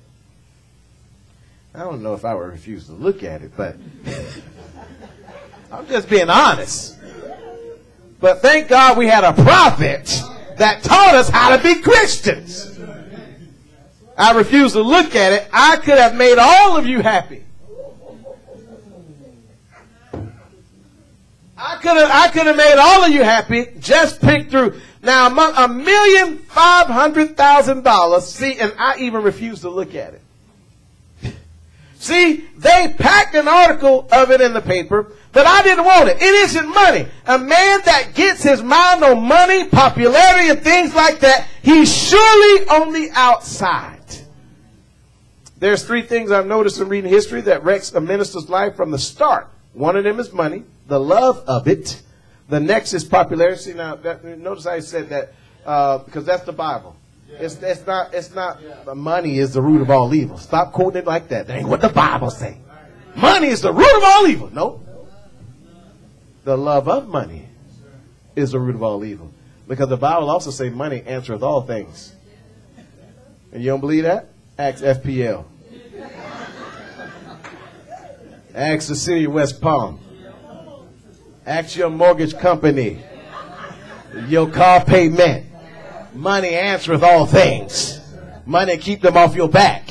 So you need money. But the love of money is something different. Because the love of money calls you to compromise. And as you compromise, you realize that, you're chasing the wrong thing. Glory to God. The love of money, amen, is the root of all evil. All right, listen to what he says here. He says, reading the history of the wrecks a minister's life from the start. One of them is money, love of it. The next is popularity. When he thinks he's something, when he's nothing anyhow. And the next is women. That's right. Now, I just need to stop up some of these things. The next is popularity. The next is popularity. Right. Do you know you can become popular? You realize that? I mean, look at this fella. You might have saw him, Brother Nehemiah. The man was just saving a baby's life. It was instinct. He just climbing to try to save a baby from falling. And one act of kindness caused this man it went viral. Yeah. One act of kindness went viral, and the man got his citizenship. Yeah. The man became a fireman. Yeah. Didn't even apply for the job. All in one act of kindness. You can become popular like that. Now that man's life has changed. If he don't handle it right, oh Lord, he's gonna be trying to scale a lot more buildings.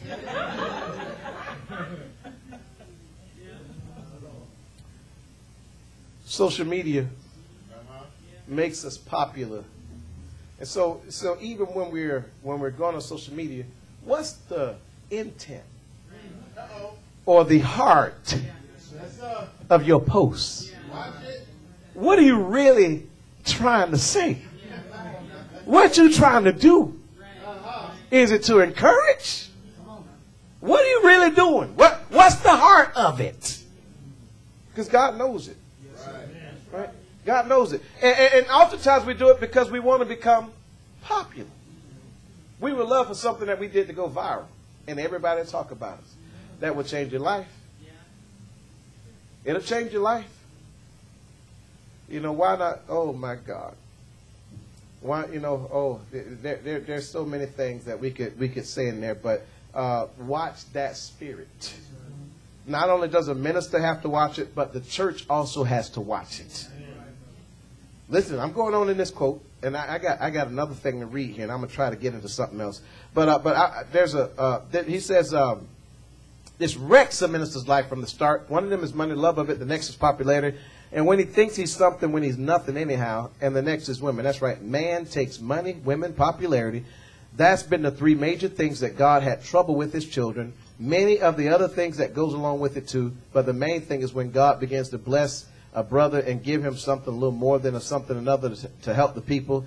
Then the man begins to think, see who I am? Right then he's on his road down. You want me to tell you how to get up? Get down. Oh, y'all didn't catch it. That went right over your head. You want to know how to get elevated? Get down. The way up is go down. Down on your knees. Right? Amen. He said the way up is go down. He that humbles himself, God will exalt. Is that right? He that exalts himself will be made a base. So church, you know, these scriptures, scriptural principles are still accurate. I want to read this other quote here because this is going to be something. I read this recently and it just blessed my heart. The Brother Branham just turned down $1.5 million. We just read that. Amen. Now, back in that time, you realize what $1.5 million was? Even today. Do you realize what $1.5 million is? It's a blessing. It's a real blessing. But he turned it down. Right? He had something on the inside because on the inside of him, his satisfaction was not in the money. His satisfaction was in serving Christ. Now, here's another one that I caught something here. Let's just read this testimony. This is out of the Message Conferences. He said, the president of the Four Rose Whiskey was over to our place here some time ago, and she brought her daughter. And she said, oh, the little girl wanted to be healed, and she said she had heard about it, and she's going to have an operation. And so she said, now notice she's the president of Four Rose Whiskey, okay, bringing her daughter for healing. That lets you know even people with top positions, own big companies, they still need God. Yes, sir. So when you come in contact with them, can I say it? When you come in contact with them, realize they're human beings that need God. Not just your services. They need the God that you have. Amen? God, I mean, see, Jesus had need to go by Samaria. Every time you get the call, it's somebody that need what you got. And you got to realize what you got. Because Peter said, silver and gold have I none. But such as I have, I give unto thee. Not just your services. That's right, brother. Amen. The God that's on the inside of you is what they need. Can I go further? Yes, sir. Listen. Says, and Lord, let me just leave it. Let me just leave it. Let me leave that right there. There was a time in my life where I looked in the mirror. Forget what I was making at that time, but I looked in the mirror and I said, man, I'm a $50,000 a year man. I deserve to make $50,000 a year. And I said it because I believed it. And I talked to myself in that mirror, and it took me about 2 or 3 years, and I moved to a job, and it was a lateral move to the job, but, and I'm thinking I was getting a setback, but actually it was a setup for a blessing, right? And when I got the job, I ended up getting about 2 or 3 promotions in a matter of 2 or 3 years, and every time I got a promotion, it was a 10% raise. And as I got the 10% raise, it took me over the $50,000 mark. I said, man, I hit it. I didn't have my degree or nothing at that time, but I said I'm still worth $50,000. And when I hit it, when I hit the target, then I said, well, okay, now where do I go from here? I had no idea where to go. I didn't know what to do. I'm like, where do I go from here? I knew the only thing I could do is just go up, just keep going up. And the Lord blessed me, amen, where I finally got to a job and I got so many promotions where I doubled my $50,000.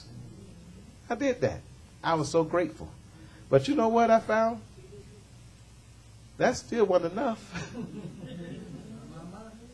Right? I couldn't find satisfaction in the career.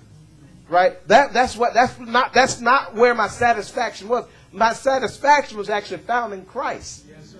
And I remember somebody told me, now when you work for the Lord, you're going to make a lot less. Okay, maybe so. But I still got satisfaction. And here's the other thing that I found. This is the other thing I found. It's not about how much I make. It's all my needs being met. Yeah, that's different. When you got satisfaction guaranteed, I ain't thinking about how much money, right? Are all my needs being met? Can I pay my mortgage? Is my condo up? That's all I need, God. And if you just do that month to month, I'll be okay. Unless you want to pay it off in advance. But I'm going to tell you why he don't pay it off in advance sometime. Because the pressure make you pray. If you ain't had no pressure. Can I also say something? If you had a whole bunch of extra money, what would you do? If you had a whole bunch of extra money. Now, the first thing we say, oh, I would do this for the church. You always try to put God at the everybody always try to put God at the top of it. Why don't you start doing that right now?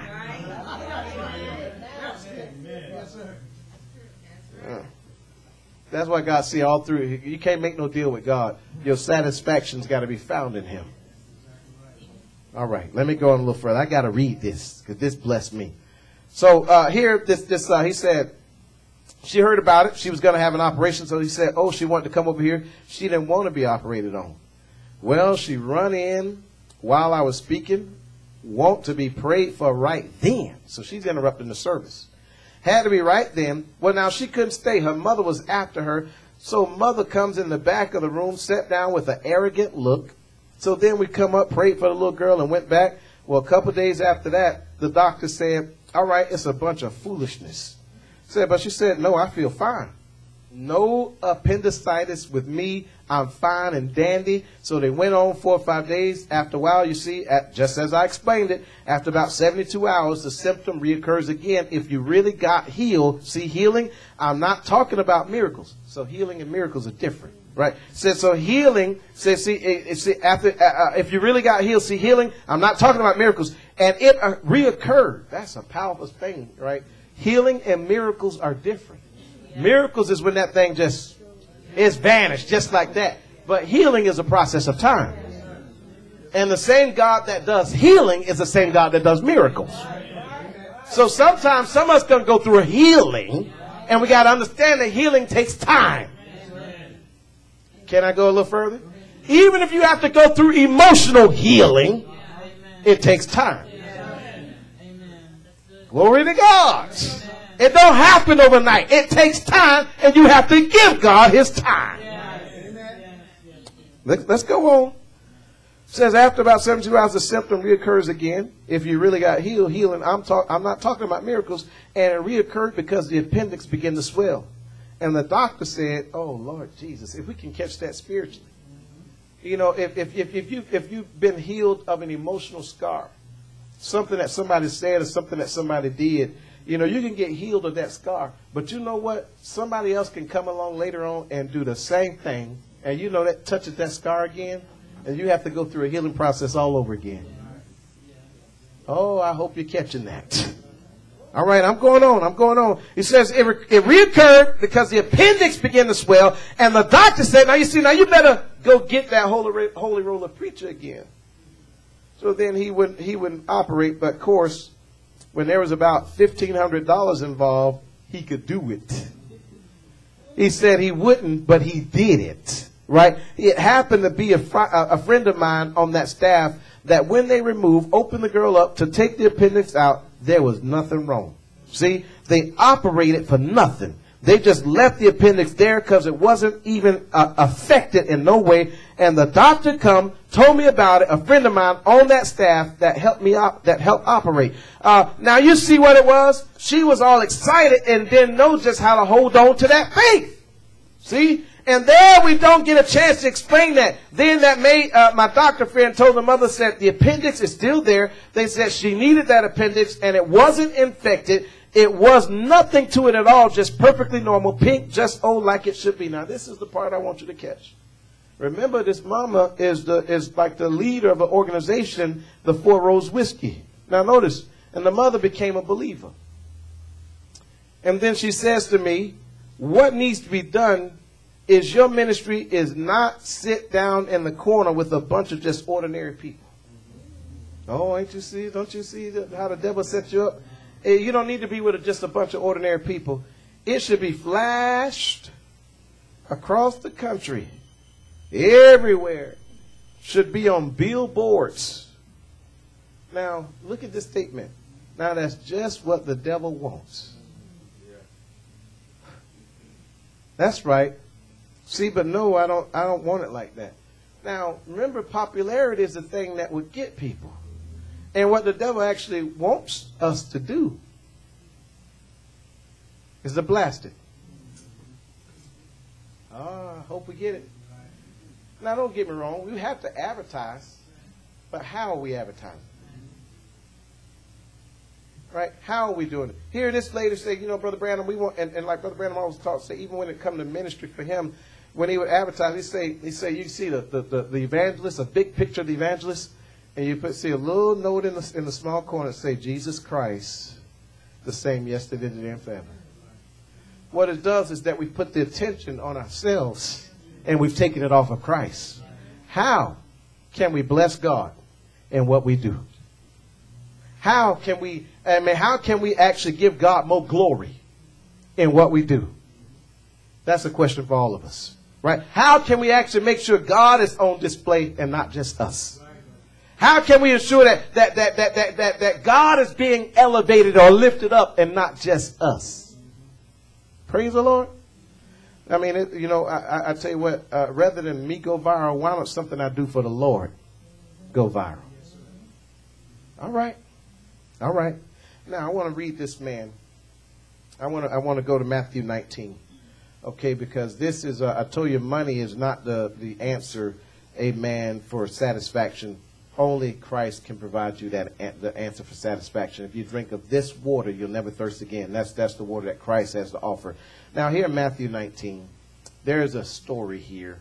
And Brother Branham just kind of brought this out to us as we were listening to the sermon, amen, Come Follow Me, on Friday night. And I just want to kind of follow up with that. Here, Matthew 19, let's read this about the rich young ruler.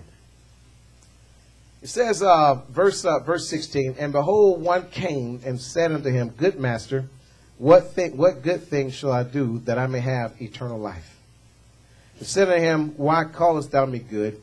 There is none good but one, that is God. But if thou wilt enter into life, keep the commandments. Now, Brother Branham made a statement about this man. He said, now when he tells him there is none good but God, said this rich young ruler was actually identifying that Christ was God. He had a revelation that you, Jesus, you are God. That's why I'm calling you good master. Right? So he goes on, verse 18, it says, he said to him, which Jesus said, now first he tells him, if you want to enter into life, but if thou wilt enter into life, keep the commandments. He said unto him, which Jesus said, thou shalt do no murder. Thou shalt not commit adultery. Thou shalt not steal. Thou shalt not bear false witness. Honor thy father and thy mother. And thou shalt love thy neighbor as thyself. All right, say, the young man saith unto him, all these things have I kept from my youth up. What lack I yet? Now here's the problem. Amen. Here's the problem. Because, let's go a little further. He says, Jesus said to him, if thou wilt be perfect, go and sell that thou hast and give to the poor, and thou shalt have treasure in heaven, and come and follow me. But when the young man heard that saying, he went away sorrowful, for he had great possessions.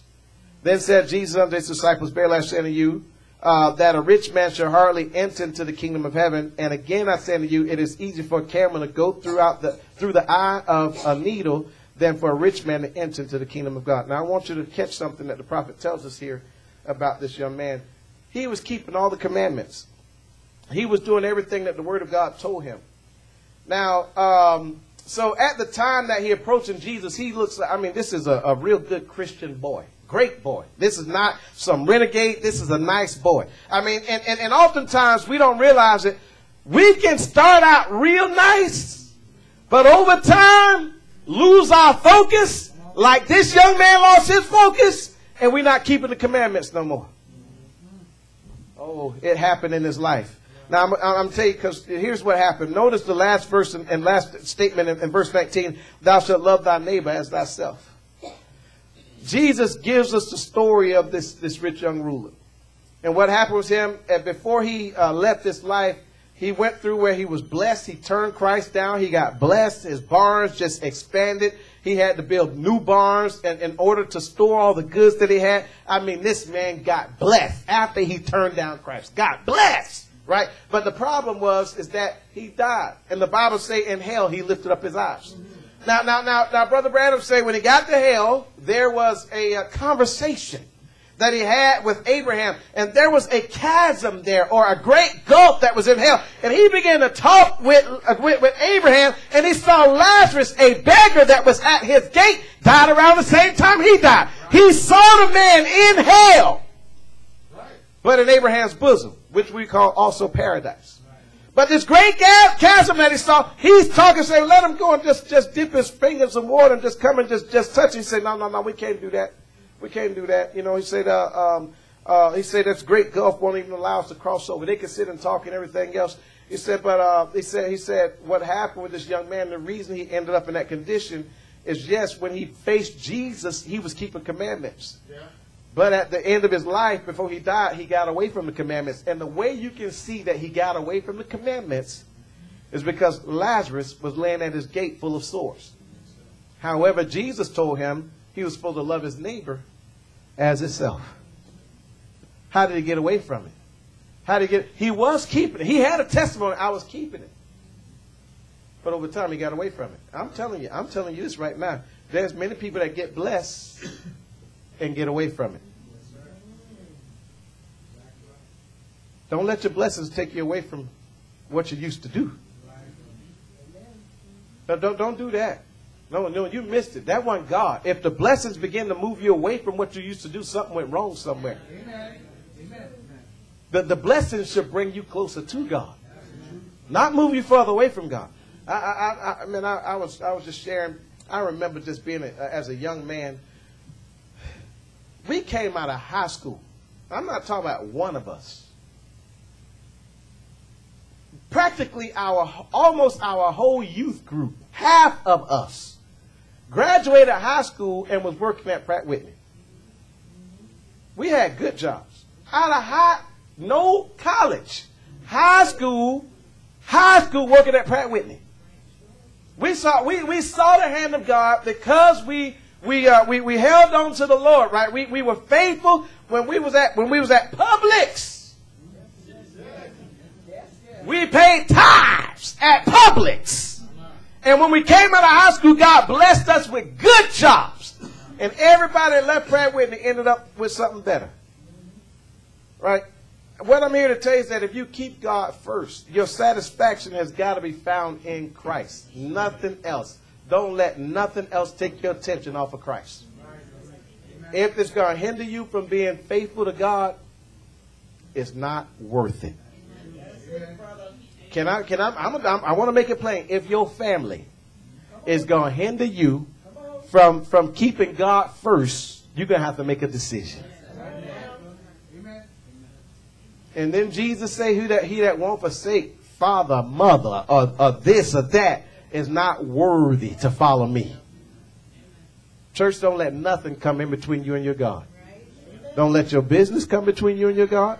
Don't let your career come between you and your God. Don't let your education come between you and your God. Don't let nothing come between you and your God. Amen.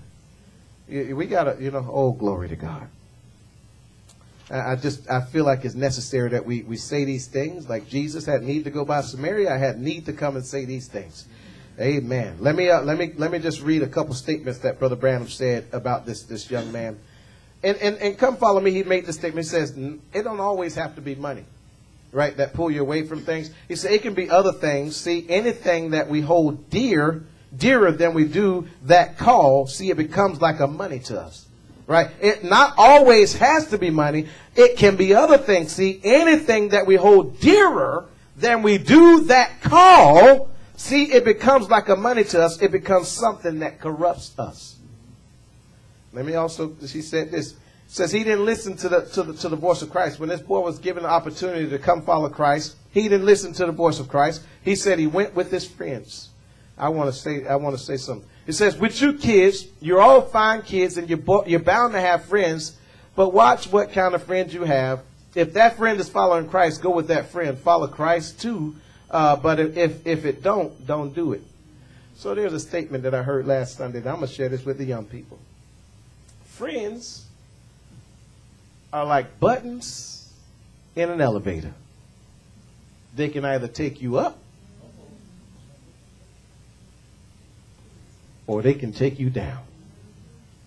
Watch your friends.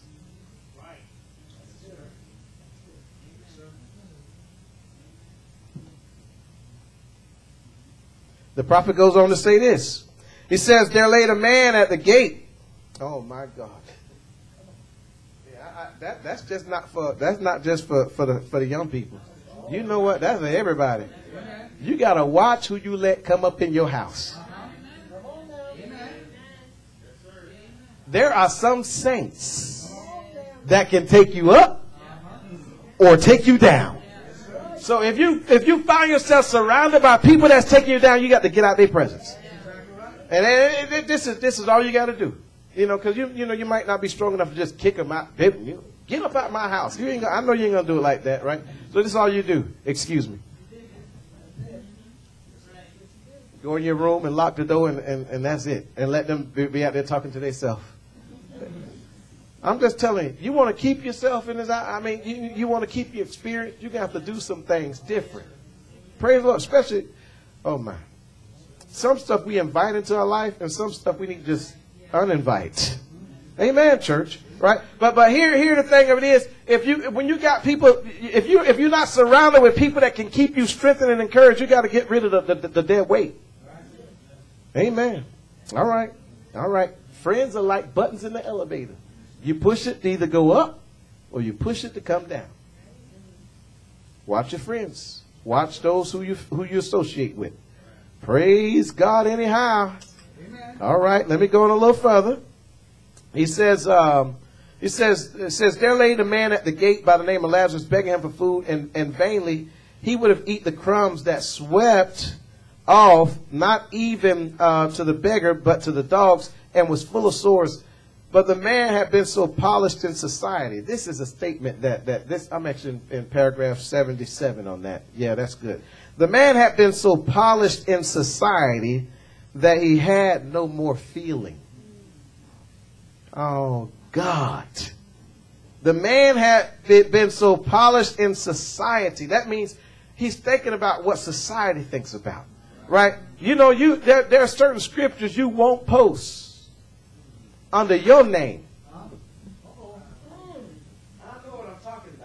Under your identity. You got to come up with another identity to post scripture. But under your name, you ain't putting no scripture out there. No quotes. I'm not identified with the prophet.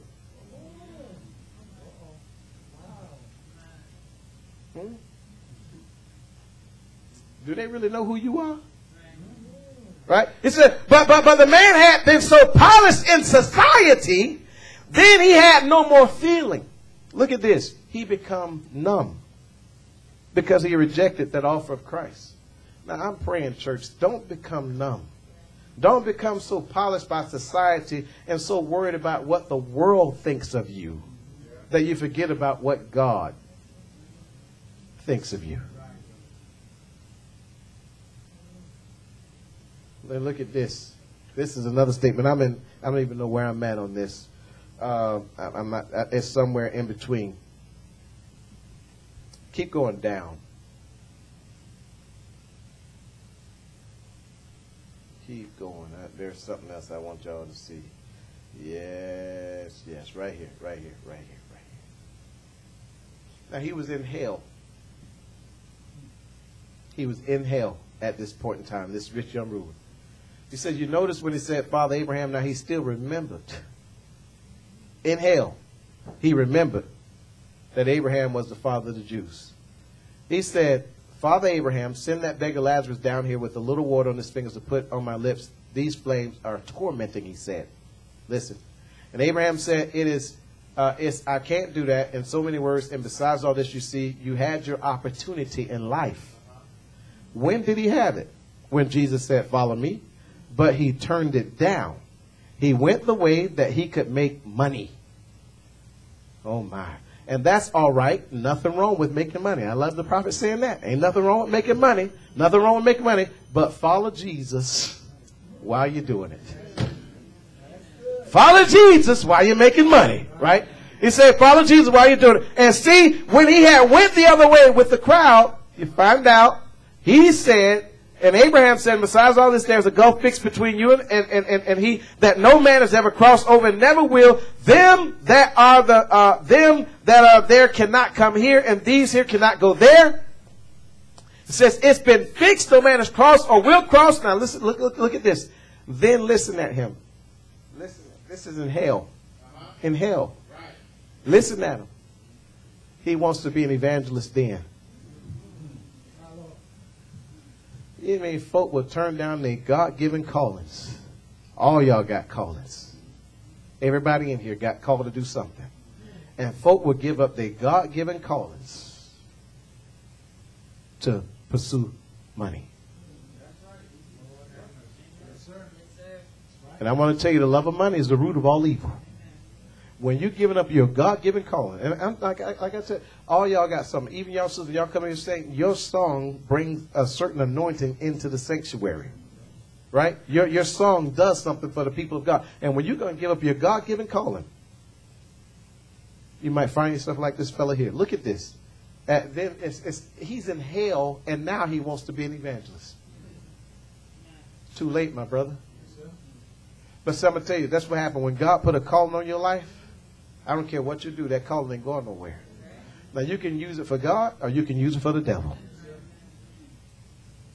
Listen at him. He wants to be an evangelist then. The call that Jesus had given him to follow him and to be a soul winner, that was his calling. That was his real purpose. That's the reason God put him in contact with the people that he came in contact with, to be a soul winner. Listen, it says, as a young man returned. Oh, my God. This just blessed me. To follow him had to be a soul winner, and as a young man returned to him again. Now, what does Brother Branham say? The calling that Jesus gave him as a young man, and he forsook it, it came back to him in hell. Oh, Lord. Jesus, I wouldn't want that to happen to me. I ain't going to sing, nah. What's the use in singing? Like David said, how can I sing in a strange land? I'm going to sing while I got opportunity to give glory to God here. Yes, I'm going to worship while I got an opportunity to give God worship here. My satisfaction is found in Christ, not in nothing else. Listen. He remembered it, that he had 5 brothers back on earth, and he didn't want them in that place. And he said, send Lazarus, then back to tell my brothers not to come this way. In other words, accept the call of follow me. See? But he said, if they won't do it, he said, yes, if one would raise from the dead like Lazarus and go back and tell them, you see, it shows that after we die, you're still conscious. He remembered. Abraham said, son, remember in your days? You see, he remembered. See, you still remember. You don't lose your memory. You remember. Oh, God, I tell you, I was blessed by a testimony that I heard recently. And I don't know if Brother Diggs shared this last week. He was telling it to me. I want to tell you, your satisfaction is found in Christ. But it's telling me a testimony of a man. He was a very wealthy man from Russia. And he was going to they were going to little meetings and conventions and things of that nature. And just business conventions. And there was a wealthy man from Canada that would come to the meetings. And as they would come and they would meet at these meetings, this Russian man began to notice the man from Canada quite often. They would come to the meeting, and all these billionaires would get together, go out drinking. But this man from Canada would never go out with them, never drink, never do nothing. So the man noticed it time and time again. So finally he stopped him one night. He said, hey, how come you never go out with us? He said, I don't live that kind of life. That's not the life I live. That's not what I do. And he says, okay, all right. So he says, you know what? I got a little issue going on. I'm kind of concerned about my son, and I would like for my son to come and live with you for the summer, just for the summer. And he says, okay, yeah, he can come. He said, but now here's the only thing. Here's the only thing. If your son come live with me, he got to do everything I do. You say, okay. He said, now what I mean by that is I go to church, and your son gonna have to come to church with me for the summer. All right, no problem. It's just the summer. He can go to church with you. Well, you know, the man say, okay. So he took the man's son in, brought him to his house, and took care of him and everything. Took him to church. And before the summer was over, that boy became a Christian. And when he went back home to his mom and daddy, there were certain things that the mom and daddy wanted to do with the boy. He said, no, I don't do that no more. What you mean? Well, I became a Christian, so I don't want to do that no more. And that boy's testimony actually caused his parents to change. And see, look. I'm talking about billionaires, right? I mean, they had the money, so, you know, it wasn't that they forsook Christ to get money. God already gave them the money, and now they can be a blessing to the church. And from my understanding, that same brother that God converted is the same brother that one day sold some property and blessed Brother G with a house in Zimbabwe. He made he sold some property and made so much money on it. He said, I'm gonna pay tithes on this property that I sold. He said, the first preacher that come here to Russia, I'm gonna give him this tithing. And y'all heard the story about the little bag of candy that Brother G thought he had and he was carrying through the airports. Well, that little bag of candy happened to be $300,000 of cash. But the man never forsook his God to go get it. But God is not, you know, God can give you the money, but he wants to know that you're going to keep him first. Your satisfaction is not in the career. Your satisfaction is not in, amen, the money that you make. Your satisfaction is not in your family. Your satisfaction is in Christ. That's everybody here. Put Christ first. And I'm already warning y'all, some of y'all are going to have to say no. The prophet had to tell the check. Actually, one of them he tore up. This one that I read today,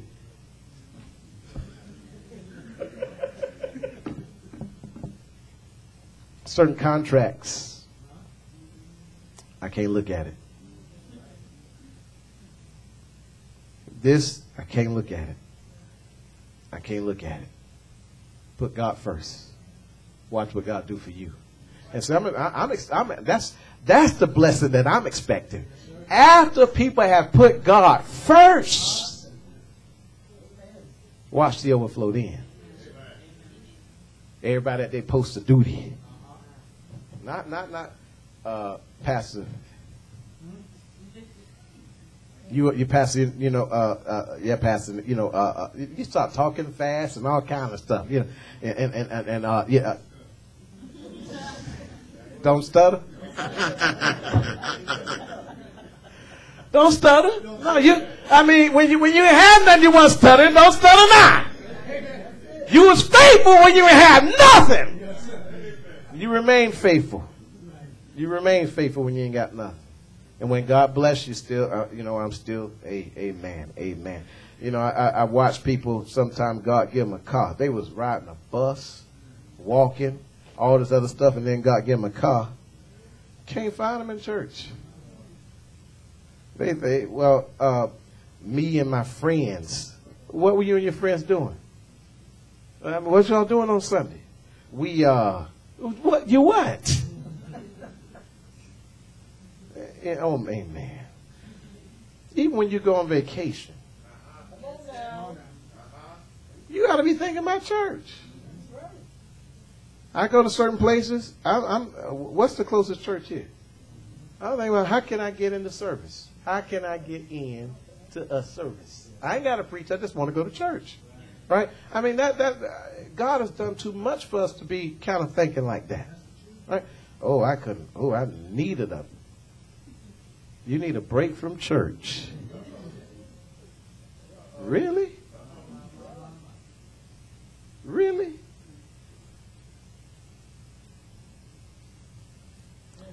Where your treasures are, your heart gonna be also. This is just a warning message to the church. I'm expecting blessings. But I'm expecting people not to lose focus in the midst of their blessings. Amen. You don't apply for that new job. That new job gonna have you out of missing service. You already know that. Ain't the one God bless you with. And I'm sorry. To me, I'm just saying to me, y'all might think different, but to me, it's not a testimony. It's not a testimony when you gotta miss church. That's not a testimony. That didn't come from God. That came from the devil. And I know sometimes we hear somebody give a testimony like that. Oh, praise God. Not me. I ain't praising God for none of that. I sit right there. I ain't praising God for that. That don't sound right. That don't sound like something I gotta do. I know how the devil act, but that don't sound like nothing God to do. Amen. My satisfaction is found in Christ. He's the only thing that offers satisfaction guaranteed. Amen, church. Well, praise the Lord. I just want to, I did have one more quote. Y'all just bear with me. I'm going to read this and I'm going to let this go. That man walked away from his calling that day that he had the opportunity to follow Christ. Now look at what Brother Branham says here in this message. My last quote, I think it's out of God commissioning Moses. God commissioning Moses. He said this. I was reading this and I happened to think about it. You shall have power after the Holy Ghost comes upon you. That's what God commissioned his disciples. And then when he commissioned Moses, he said, what is in thy hand? Let's drop our thoughts back tonight to the God commissioning Moses, the prophet. He had done wrong. He got away from God. He had slain a man. He went back on the backside of the deserts and married a woman back there by the name of Zipporah, an Ethiopian. And he had 2 children born to him by her. And he was herding Jethro, his father-in-law's sheep, way back on the backside of the desert, running from God, just like a man running from his calling, taking up the material things. You know what? You ought to remind folk of their calling. Remind them of their calling. You're running from your calling, taking up material things. You know what? You know how people have been blessed underneath this inspiration of this word. They've written songs. They have, God has anointed them. And some of the songs that have been written are songs that could have went top of the charts if it would have got out there. But they get away from this anointing and there's nothing that happens in their life. Nothing. You ought to remind people of their calling. The gift that God gave them. Amen. Let me go a little further. He says, there's probably a man sitting here tonight that if he just done what God told him, a long time ago, he'd be preaching the gospel somewhere. Do something. Don't just stand still. If you're not a preacher, testify. Do something somewhere. Don't stand still. If you're washing the dishes, why? Testify to the neighbor. Get out, pass tracks. Do something. Don't stand still. What's in your hand? Get doing something. And whatever's at your hand, use it. And I can see Moses as he was going along herding some sheep one morning, probably thinking about the days. He was about 80 years then. Some people say, well, I'm too old. Moses wasn't when he was 80, so he'd been 40 years. God child trained him back on the backside of the desert, and they getting him ready, preparing him for the service of the Lord. And then there was a burning bush, and Moses stepped up to the burning bush to look at it. I don't believe to criticize it. It was a lot of fire and burning, carrying on. He thought he'd just walk aside to see why it wasn't consumed. And while he was walking up close to it, the Lord said, take off your shoes. You're on holy ground. Here Moses, as Brother Branham was telling us, amen, was a man running from his calling, taking up the material things. And I want to tell y'all, amen, don't be chasing material things. Make sure you keep your calling. And can I tell you something else? If you're going to give all of what you got to some of these things that God has given you, why can't we get all of that in church? Some of y'all got gifts y'all sitting on. Now, we give God our natural stuff. But I'm talking about your spiritual. Don't sit on your gift around here. Use what you got for the glory of God. Amen, church? We got to find a balance with everything we do. And I just got to say these things. I got to lay this out because I don't want us to get it mixed up. Don't get it twisted. We done prayed for people, amen, for their coast to be enlarged, and I'm expecting God to do that. But I'm not expecting for you to lose your focus on God. No, don't do that. Don't do that. Don't do that. That ain't of God. All right. Let's pray. And I do have, after this, musicians, y'all don't have to come up, and we'll stop the recordings after this, after our prayer, okay? Father, we just thank you for this time. Lord, just a little warning that you put in my spirit that we just need to share. And if it's only for one person, then it's worth it. But God, I know that the enemy is certainly looking to do everything he can to disrupt the body of believers. I know that he'll try whatever he can. And I know, God, his job is to steal, kill, and destroy. Our job is to watch him, to warn the people, and just to make sure that we keep ourselves in check and in focus so that we don't miss what you're doing in this hour. It's a real devil that we're fighting. We can't put nothing before God. We can't put our jobs before God. We can't put our careers before God. We can't put our family before God. There is nothing that we can put before you, for you're the only one that provides true satisfaction. If we turn to anything else, like many have turned to drugs and drinking and alcohol, and this one girl on the airplane wanted to have a cigarette, but God, she couldn't find satisfaction in any of those things. Help us to realize, amen, true satisfaction comes in serving you to the fullest, not just part of ourselves, but let us give all of ourselves to your service. Help us, God, to surrender, amen, our talents, surrender our ideas, surrender our thoughts, surrender all of that to Christ.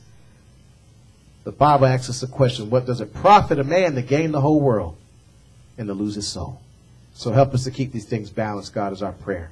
In Jesus' name we pray. Amen.